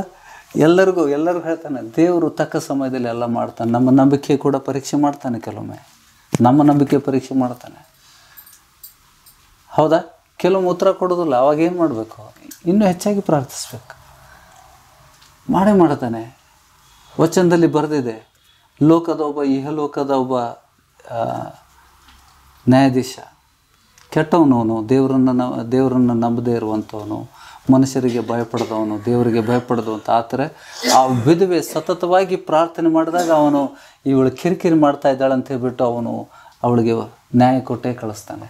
ಅದೇ ರೀತಿಯಲ್ಲಿ ನೀವು ದೇವರಿಗೆ ಎಡಬಿಡದೆ ಪ್ರಾರ್ಥನೆ ಮಾಡಿದರೆ ದೇವರು ಕೊಟ್ಟೇ ಕೊಡ್ತಾನೆ. ಹೌದಾ? ದೇವ್ರು ಒಳ್ಳೆಯವನು ಹೌದಲ್ಲ? ಎಲ್ಲ ನೋಡಿ, ಕೆಲವೊಂದು ನಮಗೆ ಭಾಳ ಪಟಪಟ ಉತ್ತರ ಸಿಕ್ಕರೂ ಕೂಡ ನಾವು ಪಟಪಟ ಹೋಗ್ಬಿಡ್ತೇವೆ. ಹೌದಾ? ಒಂದೇ ದಿವಸಕ್ಕೆ ಬಂದಿದ್ದ ದಿವಸನೇ ನಿಮಗೆ ಗುಣ ಆಯಿತು ಅಂತಂದರೆ ನೀವು ಮತ್ತೆ ಬರೋದಿಲ್ಲ. ದೇವ್ರ ವಾಕ್ಯ ಸಿಗೋದಿಲ್ಲ ನಿಮಗೆ. ನೀವು ಬರ್ತಾ ಇದ್ದೀರಿ, ಈಗ ಸಿಸ್ಟರ್, ನೀವು ಬರ್ತಾ ಇದ್ದೀರಿ, ನಿಮ್ಗೆ ಕಲೀಲಿಕ್ಕೆ ಸಿಗ್ತಾ ಇದೆಯಾ? ನಿಮಗೆ ಒಳ್ಳೇದು ಅನ್ನಿಸ್ತಾ ಇದೆಯಾ? ಖುಷಿ ಆಗ್ತಾ ಇದೆ? ಬದಲಾವಣೆಗಳು ನಿಮಗೆ ಗೊತ್ತಾಗ್ತದೆ, ನಿಮ್ಮ ಆತ್ಮದಲ್ಲೇ ಗೊತ್ತಾಗ್ತದೆ ನಾನೇನು ಕಲಿತಾ ಇದ್ದೇನೆ. ವಾಕ್ಯ ಅಷ್ಟು ಪ್ರಬಲವಾಗಿದೆ. ಅದಕ್ಕೆ ಪೌಲ ಬರೆದಿದ್ದಾನೆ, ದೇವ್ರ ವಾಕ್ಯ ಸಜೀವವಾದದ್ದು. ನೀವು ಕೇಳುವಾಗಲೇ ನಿಮ್ಮಲ್ಲಿರುವಂಥ ರೋಗಗಳು, ನೋವುಗಳು, ಬಾಧೆಗಳು ಬಿಟ್ಟು ಹೋಗ್ತವೆ. ಏನು ಬಿಟ್ಟು ಹೋಯ್ತು? ಕ್ಯಾನ್ಸರ್ ಗಡ್ಡೆಗಳು ಕರಿಗಿ ಹೋಗ್ತವೆ ವಚನ ಕೇಳಬೇಕಾರೆ. ಅದು ಹೆಂಗೆ ಬಿಟ್ಟು ಹೋಗ್ತದ? ಅದು ಕ್ಯಾನ್ಸರ್ ಗಡ್ಡೆ ಅಲ್ಲ. ಅದು ನೀವು ಡಾಕ್ಟ್ರ್ ಹೇಳಿದ್ದು ನಿಮಗೆ ಕ್ಯಾನ್ಸರ್ ಗಡ್ಡೆ ಅಂತ. ನಮ್ಮ ಪ್ರಕಾರ ಅದು ಸೈತಾನ ಗಡ್ಡೆ ಹಾಕಿ ಕೂತಿದ್ದಾನೆ ಅದರಲ್ಲಿ. ಒಳಗಡೆ ಮನುಷ್ಯನ ಶರೀರದಲ್ಲಿ ವ್ಯಾಧಿಗಳನ್ನು, ರೋಗಗಳನ್ನು ಬಿತ್ತು ಕೆಲಸ ಸೈತಾನಂತ. ಇದು ಪ್ರಥಮವಾಗಿ ಕ್ರೈಸ್ತರು ಇದನ್ನು ನಂಬದೇ ಇದ್ದರೆ ನೀವು ಕ್ರೈಸ್ತರೇ ಅಲ್ಲ. ಯಾಕಂದರೆ ಯೇಸುಸ್ವಾಮಿ ಬಂದಿದ್ದು ಸೈತಾನನ ಕಾರ್ಯಗಳನ್ನು ಲಯಗೊಳಿಸೋಕ್ಕೋಸ್ಕರ ಮನುಷ್ಯ ಕುಮಾರನು ಪ್ರಕಟ ಆದ. ಸೈತಾನಕ್ಕೆ ಬಯಲು ಮಾಡಿ ಹೋದಲ್ಲ ಯೇಸುಸ್ವಾಮಿ. ಹೌದಾ? ತನ್ನ ಆ 3.5 ವರ್ಷ ಲೋಕದಲ್ಲಿ ಮಾಡಿದಂಥ ನೀವೆಲ್ಲ ವಚನ ಸುವಾರ್ತೆ ಓದಿದಾಗ, 4 ಸುವಾರ್ತೆ, ಏನು ಗೊತ್ತಾಗ್ತಾ, ಏನು ಗ್ರಹಿಸ್ತಾ ಇದ್ದೀರಿ? ಸೈತಾನನಿಗೆ ಬಯಲು ಮಾಡಿದ ಯೇಸುಸ್ವಾಮಿ. ಆ ಸಾಮರ್ಥ್ಯ ನಮ್ಗೆ ಕೊಟ್ಟು ಹೋದ.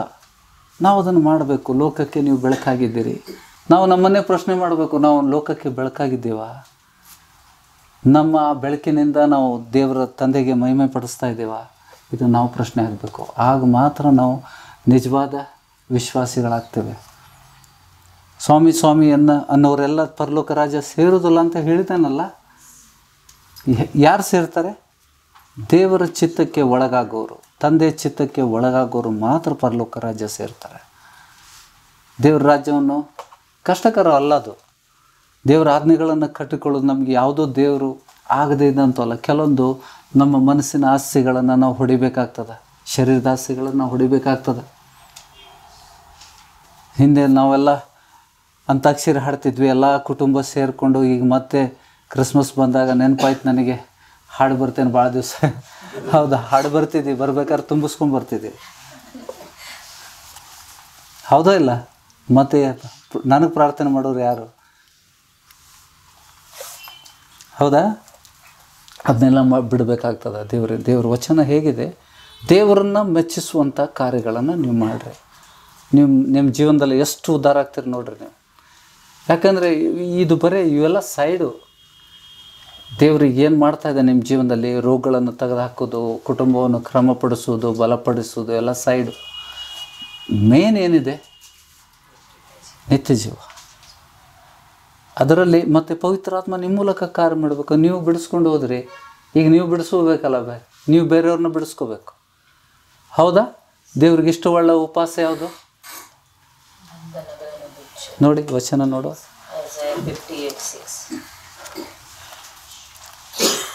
ಯೆಶಾಯನ ಗ್ರಂಥ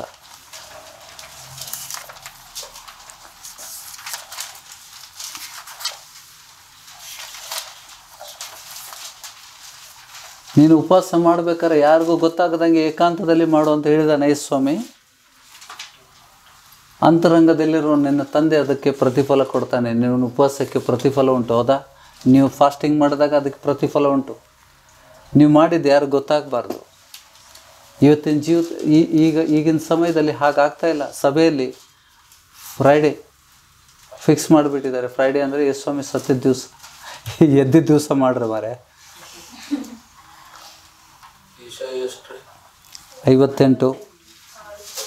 58 6ನೇ ವಚನ ನೋಡಿ. ಅದಕ್ಕಿಂತ ಮುಂಚೆ 4ನೇ ವಚನದಲ್ಲ ನೋಡುವ. ನೋಡಿರಿ, ನಿಮ್ಮ ಉಪವಾಸದ ಫಲವೇನೆಂದರೆ ವ್ಯಾಜ, ಕಲಹ. ಇಲ್ಲಿ ಉಪವಾಸ ಮಾಡ್ತೇವೆ ಮತ್ತು ಜಗಳ ಮಾಡ್ತೇವೆ ಅಲ್ಲ. ನೋಡಿರಿ, ನಿಮ್ಮ ಉಪವಾಸದ ಫಲವೇನೆಂದರೆ ವ್ಯಾಜ, ಕಲಹ, ಕೇಡಿನ ಗುದ್ದು ಇವುಗಳೇ. ನೀವು ಈಗ ಮಾಡುವ ಉಪವಾಸವು ನಿಮ್ಮ ಪ್ರಾರ್ಥನೆಯನ್ನು ಉನ್ನತ ಲೋಕಕ್ಕೆ ಮುಟ್ಟಿಸತಕ್ಕದ್ದಲ್ಲ. ಮನುಷ್ಯನು ತನ್ನ ಆತ್ಮವನ್ನು ಕುಂದಿಸಿಕೊಳ್ಳುವುದಕ್ಕಾಗೇ ನಾನು ನೇಮಿಸಿದ ಉಪವಾಸ ದಿನವು ಇಂಥದ್ದು. ಕುಂದಿಸ್ಕೊಳ್ಳಿಕ್ಕೆಲ್ಲ. ಸೊಕ್ಕಿದ್ದಾಗ ನಾವು ಪ್ರಾರ್ಥನೆ ಮಾಡಲಿಕ್ಕೆ ಆಗೋದಿಲ್ಲ, ದೀನತೆ ಬರೋದಿಲ್ಲ ನಮಗೆ. ದೇವ್ರ ಮುಂದೆ ತಗ್ಗಿಸ್ಕೊಳ್ಳಿಕ್ಕೆ ನಾವು ಉಪವಾಸ ಮಾಡಬೇಕು, ಹೌದಾ? ಮನುಷ್ಯನು ತನ್ನ ಆತ್ಮವನ್ನು ಕುಂದಿಸಿಕೊಳ್ಳುವುದಕ್ಕಾಗಿ ನಾನು ನೇಮಿಸಿದ ಉಪವಾಸ ದಿನವು ಇಂಥದ್ದು. ಒಬ್ಬನು ಜೊಂಡಿನಂತೆ ತಲೆಯನ್ನು ಬಗ್ಗಿಸಿಕೊಂಡು ಗೋಣಿತಟ್ಟನ್ನು ಬೂದಿಯನ್ನು ಆಸನ ಮಾಡಿಕೊಳ್ಳುವುದು ಯೆಹೋವನಿಗೆ ಸಮರ್ಪಕವಾದ ಉಪವಾಸ ಎನ್ನುತ್ತೀರೋ? ನೋಡಿರಿ, ನಿಜವಾದ ಉಪವಾಸ ಏನಂತ 6ನೇ ವಚನದಲ್ಲಿ ಹೇಳ್ತಾ ಇದ್ದಾನೆ. ಕೇಡಿನ ಬಂಧನಗಳನ್ನು ಬಿಚ್ಚುವುದು, ನೊಗದ ಕಣಿಗಳನ್ನು ಕಳಚುವುದು, ಜಜ್ಜಿ ಹೋದವರನ್ನು ಬಿಡುಗಡೆ ಮಾಡುವುದು, ನೊಗಗಳನ್ನೆಲ್ಲ ಮುರಿಯುವುದು. ಯಾವ ನೊಗ ಮುರಿಯುವುದು ಹೇಳ್ತಾ ಇದ್ದಾನೆ? ಸೈತಾನ ಜನರ ಮೇಲೆ ಹಾಕಿದಂಥ ನೊಗವನ್ನು ಮುರಿಯುವುದು, ದುಷ್ಟಶಕ್ತಿಗಳನ್ನು ಬಿಡಿಸುವುದು, ಹೌದಾ?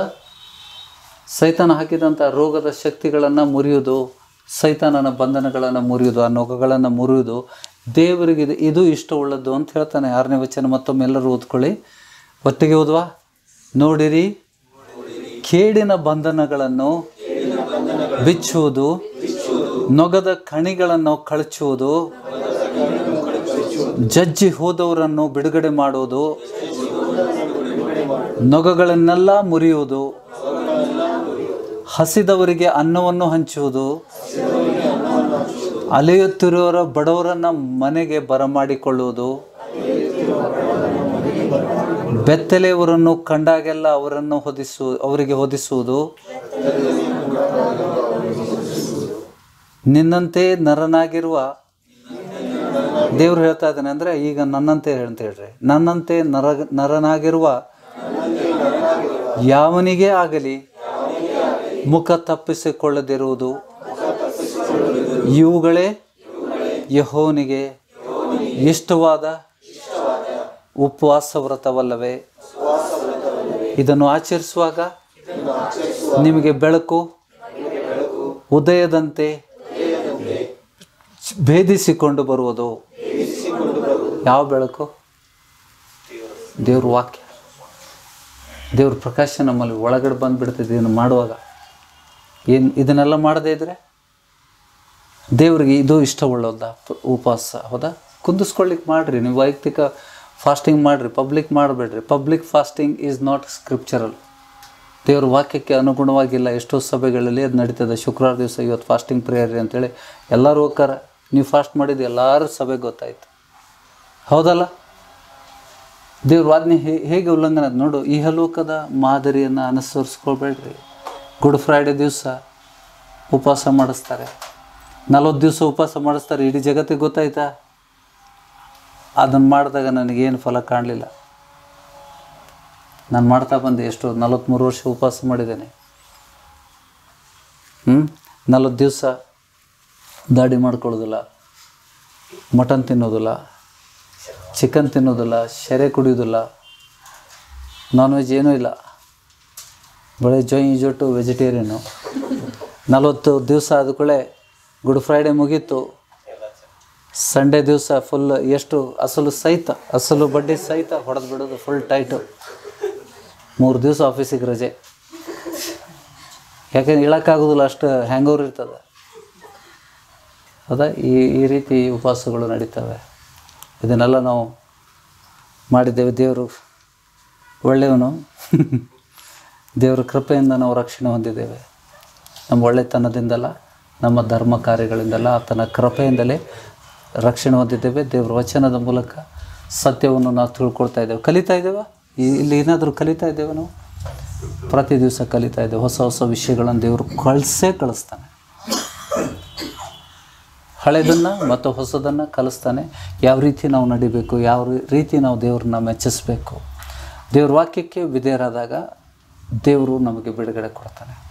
ಆಮೇಲೆ ಅದಕ್ಕೆ ದೇವರ ಸಭೆಯಲ್ಲಿ ವಚನದ ಮೂಲಕ ಪ್ರಕಟ ಆದಂಥ ವಿಷಯಗಳನ್ನು ಬ್ರದರ್ ನಿಮ್ಮ ಪರಿಚಯವರು ಮೊನ್ನೆ ಮಾತಾಡ್ತಾ ಇದ್ರಲ್ಲ, ಸುರೇಶ್ ಚಂದ್ರ, ಇಬ್ಬರು ಬ್ರದರ್ಸ್ ಅವ್ರಿಗೆ ಅದು ಏನಂತಿದ್ರಿ ಕನ್ನಡದ ಒಳಕಲ್ಲು ಅದು ಪೂಜೆಗೆ ಬಳಸ್ತಾಯಿದ್ರು. ಅದು ದಸರಾ ಟೈಮಲ್ಲಿ ಮತ್ತು ಇದು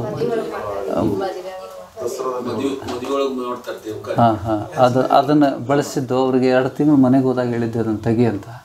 ಅವ್ರು ಬಾಕಿ ಎಲ್ಲ ಕ್ರಮ ಪಡಿಸ್ಕೊಂಡ್ರು. ಅದ್ರ ಬೇಗ ಮಾಡ್ಕೊಳ್ಳಿಲ್ಲ, ನಿಧಾನ ಮಾಡ್ಕೊಳ್ಳಿ. ಎಷ್ಟು ಲೇಟ್ ಆಯಿತೋ ಅಷ್ಟು ಅವ್ರು ಸಫರ್ ಆದರು ಪಾಪ. ಎಷ್ಟು ಬೇಗ ಮಾಡ್ತಿದ್ರು ಅಷ್ಟು ಬೇಗ ಬಿಡುಗಡೆ ಆಗ್ತದೆ. ಈಗ ಮೊನ್ನೆ ದಿವಸ ರಾತ್ರಿ ವಚನ ಸಿಕ್ತು ಅವ್ರಿಗೆ. ವಚನ ಸಿಕ್ಕ ಮೇಲೆ ಹೋಗಿಬಿಟ್ಟು ತೆಗ್ದಿದ್ದಾರೆ. ತೆಗ್ದ ತಕ್ಷಣ ನಿನ್ನೆ ಇಬ್ಬರಿಗೂ ಬಿಡುಗಡೆ ಆಗಿದೆ. ಎಷ್ಟು ವರ್ಷದಿಂದ, 4 ವರ್ಷದಿಂದ ಅವ್ರಿಗೆ ರಕ್ಷಣೆಗೆ ಬಂದು 4 ವರ್ಷ ಆಯಿತು. ಅವ್ರಿಗೆ ಸತ್ಯಾರ್ಥಗಳು ವಚನದ ಮೂಲಕ ದೇವ್ರು ತಿಳಿಸಿದಾಗ ಅದನ್ನು ಕ್ರಮಪಡಿಸ್ಕೊಂಡಾಗ ದೇವ್ರು ಮಾಡ್ತಾನೆ. ಹೌದಾ? ಅದಕ್ಕೆ ಏನು ಹೇಳ್ತಾನೆ ಸ್ವಾಮಿ? ಒಂದು ಚಿಕ್ಕ ಆಜ್ಞೆಗಳನ್ನು ಎಲ್ಲ ಬರ್ತದೆ ದೇವರಿಗೆ ಅಶುದ್ಧವಾದ. ಯಾಕಂದರೆ ಭಾರತ ದೇಶದಲ್ಲಿ ನಾವೆಲ್ಲರೂ ವಿಗ್ರಹಾರಾಧಕರಾಗಿದ್ವಿ, ನನ್ನನ್ನು ಸೇರಿ ಹೇಳ್ತಾರೆ. ನಾವೆಲ್ಲ ವಿಗ್ರಹಾರಾಧನೆ ಮಾಡಿದ್ದೀವ? ಭಾರತ ದೇಶದಲ್ಲಿ ವಿಗ್ರಹಾರಾಧನೆ ಇದ್ದಷ್ಟು ಯಾವ ದೇಶದಲ್ಲೂ ಇಲ್ಲ. ವಿಗ್ರಹಗಳ ದೇಶ ಇದು, ಒಂದು ಬ್ಯಾಬಿಲೋನ್ ದೇಶ ಇದ್ದಂಗೆ. ಆದರೂ ನಾವು ರಕ್ಷಣೆ, ಇಂಥ ದೇಶದಲ್ಲಿ ದೇವರು ನಮಗೆ ರಕ್ಷಣೆ ಕೊಟ್ಟಿದ್ದಾನಂತಂದರೆ ಅದು ಆತನ ಕೃಪೆ. ಹೌದಾ? ನಾವು ಮಾಡಿದ ಲೆಕ್ಕಕ್ಕೆ ಪ್ರತಿ ದಿವಸ ನಾವು ದೇವರನ್ನು ಕೆಣಕಿದ್ದೇವೆ, ಸಿಟ್ಟುಗೊಳಿಸಿದ್ದೇವೆ, ದೇವರ ಕೋಪವನ್ನು ಕೆಣಕಿದ್ದೇವೆ. ದೇವರ ಕೃಪೆಯಿಂದನೇ ನಾವು ರಕ್ಷಣೆ ಹೊಂದಿದ್ದೇವೆ. ಅದೇ ಅತ್ಯಂತ ದೀನತೆಯಿಂದ ನಮಗೆ ಹೊಗಳ್ಕೊಳ್ಳಿಕ್ಕೆ ಏನಾದರೂ ಉಂಟಾ? ನಾನು ಅನ್ನೋದಕ್ಕೆ ಏನಿಲ್ಲ. ಇವತ್ತಿನ ವಚನ ನೋಡಿ, ದೇವ್ರು ತಕ್ಕೋತಾನೆ, ಕೊಟ್ಟಿದ್ದನ್ನು ತಕ್ಕೋತಾನೆ. ಅದಕ್ಕೆ ದೇವ್ರ ಮುಂದೆ ದೇವರೇನು ಏನು ಕೊಟ್ಟಿದೆ ಅದನ್ನು ತಕ್ಕೋಬೇಡ, ನಮ್ಮ ಪ್ರಾರ್ಥನೆಯಲ್ಲಿ ಅಳವಡಿಸ್ಕೋಬೇಕು. ಹೌದಾ? ಸಭೆ ನಾವು ಕೂಡ ದೇವರು ಪ್ರತಿಯೊಬ್ಬರಿಗೂ ವರ ಕೊಟ್ಟಿದ್ದಾನಂತ ವಚನ ಹೇಳ್ತದೆ. ಅದು ಪವಿತ್ರಾತ್ಮನೇ ಹೊಂದ್ಕೊಂಡಾಗ ಮಾತ್ರ ನಿಮಗೆ ಆ ಫಲಗಳು ಪ್ರಕಟ ಆಗ್ತವೆ. ಹೌದಾ? ನೀವು ದೇವರ ವಾಕ್ಯಕ್ಕೆ ವಿಧೇಯರಾಗಿ ನಡೆದಾಗ ನೀವು ಪವಿತ್ರಾತ್ಮನನ್ನು ಹೊಂದ್ಕೊಳ್ತೀರಿ. ಹೌದಾ? ಅದು ಬಂದಾಗ ನಿಮ್ಗೆ ಹೇಳೋದು ಅವಶ್ಯಕತೆ ಇಲ್ಲ, ಎಲ್ಲರಿಗೂ ಬಹಿರಂಗವಾಗುವುದು. ಯಾಕಂದರೆ ದೇವರಾತ್ಮನು ನಿಮ್ಮ ಮೇಲೆ ಬರಲು ನೀವು ಬಲವನ್ನು ಹೊಂದಿವ್ರಿ. ಆ ಬಲ ನಿಮ್ಮ ಪ್ರಕಟ ಆಗ್ತದೆ, ನಿಮ್ಮ ಸ್ವಭಾವಗಳು ಬದಲಾವಣೆ ಆಗ್ತವೆ, ನಿಮ್ಮ ಪ್ರಾರ್ಥನೆಗೆ ಉತ್ತರ ಸಿಗ್ತದೆ. ಪವಿತ್ರಾತ್ಮನು ಹೊಂದಿದಂಥ ಸಂಕೇತಗಳೇನು? ನಾನು ನಿನ್ನಲ್ಲಿ, ನನ್ನ ವಾಕ್ಯಗಳು ನಿನ್ನಲ್ಲಿ ನೆಲೆಗೊಂಡ್ರೆ ನೀವು ಏನು ಬೇಕಾದರೂ ಕೇಳಿ ಅದು ಉತ್ತರ ಸಿಗ್ತದೆ ನಿಮಗೆ. ಪ್ರಾರ್ಥನೆಗೆ ಉತ್ತರ ಸಿಕ್ಕಿದ ಲಕ್ಷಣ ಏನು? ನಿಮ್ಮ ಪ್ರಾರ್ಥನೆ, ನಿಮಗೋಸ್ಕರ ಪ್ರಾರ್ಥನೆ ಮಾಡಿ ಮತ್ತೊಬ್ಬರಿಗೂ ಪ್ರಾರ್ಥನೆ ಮಾಡೋದು, ಎಲ್ಲಕ್ಕೂ ಉತ್ತರ ಸಿಗ್ತದೆ. ಆಮೇಲೆ ಅದು ಪವಿತ್ರಾತ್ಮನನ್ನು ಹೊಂದಿದಂಥ ಸಂಕೇತ. ಯೇಸು ಸ್ವಾಮಿ ನನ್ನ ನೆಲೆಗೊಂಡಿದ್ದಾನೆ, ಅದಕ್ಕೆ ನಾ ಏನು ಬೇಡಿದ್ದು ನನಗೆ ಸಿಗ್ತಾಯಿದೆ. ಈ ಲಾಭ ನಾವು ಪಡ್ಕೊಳ್ಳದೆ ಯಾವಾಗ ಕೊಡ್ತೀಯೇನೋ ನನಗೆ ಗೊತ್ತಿಲ್ಲ, ಈಗ ಸದ್ಯಕ್ಕೆ ನಾನು ಮಾಡ್ತೇನೆ. ಅದು ಏನಂತಂದರೆ ನಾಶ ಆಗುವಂಥ ರೊಟ್ಟಿ ನಾವು ಹಿಂದೆ ಬಿದ್ದಂಗೆ. ಯೇಸು ಸ್ವಾಮಿ ಏನು ಹೇಳ್ತಾನೆ? ಜೀವನ್ ಜೇನೆ ವಾಲಿ ರೋಟಿ. ಹೌದಾ? ಅಲ್ಲಿ ಹಾಡ್ತೀವಲ್ಲ ನಾವು, ಅದು ಹಾಡು ಸುಳ್ಳಾಗ ಹಾಡ್ಬಾರ್ದು. ಅದರಲ್ಲಿ ಹೇಗಿದೆ ಅದ್ರ ಪ್ರಕಾರ ನಡ್ಕೊಂಡ್ರಿ, ಇಲ್ಲಾಂದ್ರೆ ಸುಮ್ಮನೆ ಕೂತ್ಬಿಡ್ರಿ, ಹಾಡಬೇಡ್ರಿ. ಒಳ್ಳೇದಲ್ಲ? ಹಾಡು ಹಾಡಿ ನಾವು ದೇವರಿಗೆ ಸುಳ್ಳು ಹಾಡಿದಂಗೆ ಆಗ್ತದೆ. ನಾಶ ಆಗುವಂಥ ರೊಟ್ಟಿ ಹಿಂದೆ ಹೋಗ್ಬೇಡ್ರಿ, ನಿಮಗೆ ನಿತ್ಯ ಜೀವನ ಕೊಡುವಂಥ ರೊಟ್ಟಿಗೋಸ್ಕರ ತಾವು ಕಪ್ಪಡ್ರಿ ಅಂತ ಯೇಸು ಸ್ವಾಮಿ ಹೇಳ್ತಾ ಇದ್ದಾನೆ. ಹೌದಾ? ಉಪವಾಸ ಗೊತ್ತಾಯ್ತಲ್ಲ? ನಿಜವಾದ ದೇವ್ರಿಗೆ ಇಷ್ಟವುಳ್ಳದ ಉಪವಾಸ ಏನು? ಬಾಯಿಂದ ಅರಿಕೆ ಮಾಡಿದಿರಿ ಅಲ್ಲ, ಬಾಯಿಂದ ಅದನ್ನು ಅಳವಡಿಸ್ಕೊಡ್ರಿ. ಏನೇನು ವಚನ ಇದೆಲ್ಲ ಚಿಕ್ಕ ಮಕ್ಕಳಂತೆ ಬರ್ಕೊಡ್ರಿ, ಯಾರೂ ನಗೋದಿಲ್ಲ, ನಗಲಿ. ವಚನಗಳನ್ನು ಬರ್ಕೊಂಡು ಮತ್ತು ಮನೆಗೆ ಹೋಗಿ ಅದನ್ನು ಧ್ಯಾನಿಸಿ ಅದನ್ನು ಅಂದರೆ ನಿಮ್ಮ ಹೃದಯದಲ್ಲಿ ನೆಲೆಗೊಳ್ಬೇಕು. ಆಮೇಲೆ ನಿಮಗೆ ವಚನ ನೆನಪಿಡೋ ಅವಶ್ಯಕತೆ ಇಲ್ಲ. ಹೌದಾ? ನೀವು ಅದನ್ನು ಏನಾಗ್ತದೆ, ವಚನಗಳನ್ನು ಕೇಳಿ ಅದನ್ನು ಕೈಕೊಂಡು ನಡೆದಾಗ ನಿನಗೆ ಅದು ಪ್ರಾಕ್ಟೀಸ್ ಆಯ್ತಲ್ಲ. ನೀವು ವೆಹಿಕಲ್ ಫಸ್ಟ್ ಟೈಮ್ ಡ್ರೈವ್ ಮಾಡ್ಬೇಕಾದ್ರೆ ಹೆಂಗೆ ಡ್ರೈವ್ ಮಾಡ್ತಿದ್ರಿ? ಸ್ವಲ್ಪ ಸಮಯ ಆದಮೇಲೆ ನಿಮಗೆಲ್ಲ ನೋಡಬೇಕಾಗ್ತದೆ, ಕ್ಲಚ್ ಎಲ್ಲೈತಿ, ಬ್ರೇಕ್ ಐತಿ, ಗೇರ್ ಯಾವ್ದು ಚೇಂಜ್ ಮಾಡತ್ತಿ. ನಾನು ನೋಡೋ ಅವಶ್ಯಕತೆ ಇದೆಯಾ? ನೋಡದೆ ಚೇಂಜ್ ಮಾಡ್ತೀರಿ. ಯಾಕೆ? ಅಭ್ಯಾಸ ಆಗಿದೆ. ಹಾಗೆ ದೇವ್ರ ವಚನಗಳನ್ನು ಪ್ರಾಕ್ಟೀಸ್ ಮೇಕ್ಸ್ ಯು ಪರ್ಫೆಕ್ಟ್ ಅಂತ ಹಾಗೆ ಹೇಳ್ತದೆ. ದೇವರ ವಾಕ್ಯಗಳನ್ನು ನೋಡಿ, ದೇವರಿಂದ ಹುಟ್ಟಿದವನು ಹೇಗೆ ಹುಡ್ತಾನೆ ಅಂತ ಹೇಳ್ಬಿಟ್ಟು ನಾವು ವಚನ ನೋಡುವ. ಮೊದಲನೇ ಯೋಹಾನನ ಪತ್ರಿಕೆ 1 ಯೋಹಾನ 2ನೇ ಅಧ್ಯಾಯ 29ನೇ ವಚನ. ಪಹला ಯೋಹಾನ 2रा अध्याय 2nd चैप्टर 312 पेज नंबर 312 2ನೇ ಅಧ್ಯಾಯ 29ನೇ. ನಾವು ಇದನ್ನು ಬಾಯಿಂದ ಅರಿಕೆ ಮಾಡುವ. ಕೊನೆ ಒಂದೇ ವಚನ. ಯೇಸು ಕ್ರಿಸ್ತನು, ಆತನು ಅಂದರೆ ಯೇಸು ಕ್ರಿಸ್ತನು ಎಲ್ಲರೂ ಸಿಗ್ತಾ ವಚನ ಸಿಗ್ತಾ 312 29ನೇ ವಚನ, 2ನೇ ಅಧ್ಯಾಯ 29ನೇ ವಚನ. 1 2 3 ರೆಡಿ. ಯೇಸು ಕ್ರಿಸ್ತನು ನೀತಿವಂತನಾಗಿದ್ದರೆಂಬುದು ನಿಮಗೆ ಗೊತ್ತಾಗಿದ್ದರೆ ನೀತಿಯನ್ನು ಅನುಸರಿಸುವ ಪ್ರತಿಯೊಬ್ಬನು ಆತನಿಂದ ಹುಟ್ಟಿದವನಾಗಿದ್ದಾನೆಂದು ನೀವು ತಿಳಿದಿದ್ದೀರಿ. ನಾವು ಬೆಳಕಾಗುವಾಗ್ತದೆ ಯೇಸು ಸ್ವಾಮಿನ ಅನುಸರಿಸುವುದರಿಂದ. ಹೌದಾ? ನನ್ನನ್ನು ಅನುಸರಿಸುವನು ನನ್ನಂತೆ ಆಗ್ತಾನೆ ಅಂತ ಹೇಳ್ತಾನೆ. ಹೌದಾ? ಆತನು ಲೋಕಕ್ಕೆ ಬೆಳಕಾಗಿ ಬಂದ, ನಾವು ಲೋಕಕ್ಕೆ ಬೆಳಕಾಗಿದ್ದೇವೆ ಅಂತ ಹೇಳ್ತಾನೆ. ನಾವು ಬೆಳಕಿನ ಮಕ್ಕಳು ಆಗಬೇಕಂತಂದರೆ ಆತನನ್ನು ಅನುಸರಿಸಬೇಕು, ಆತನ ವಾಕ್ಯಗಳನ್ನು ಅನುಸರಿಸುವುದೇ. ಹೌದಾ? ಆತನೇ ವಾಕ್ಯ ಆಗಿದ್ದರಿಂದ ವಾಕ್ಯವನ್ನು ಅನುಸರಿಸುವನು ದೇವರಿಂದ ಹುಟ್ಟಿದವನಾಗಿದ್ದಾನೆಂದು ನೀವು ತಿಳಿದಿದ್ದೀರಿ. ಆಮೇನ್. ಬೇರೆ ಮಾರ್ಗನೇ ಇಲ್ಲ. ನೀವು ಹೊಸದಾಗಿ ಹುಟ್ಟಬೇಕಂತಂದರೆ ದೇವರ ವಾಕ್ಯಕ್ಕೆ ಆಜ್ಞೆಗೆ ಕೈಗೊಂಡು ನಡೆದಾಗ ಮಾತ್ರ ನೀವು ಪವಿತ್ರಾತ್ಮನನ್ನು ಹೊಂದ್ಕೊಳ್ತೇವೆ. ಆಮೇನ್. ಎಲ್ಲರೂ ಎದ್ದು ನಿಂತು ಇವತ್ತಿನ ವಚನಕ್ಕೋಸ್ಕರ ದೇವರಿಗೆ ಧನ್ಯವಾದಗಳನ್ನು ಸಲ್ಲಿಸುವ.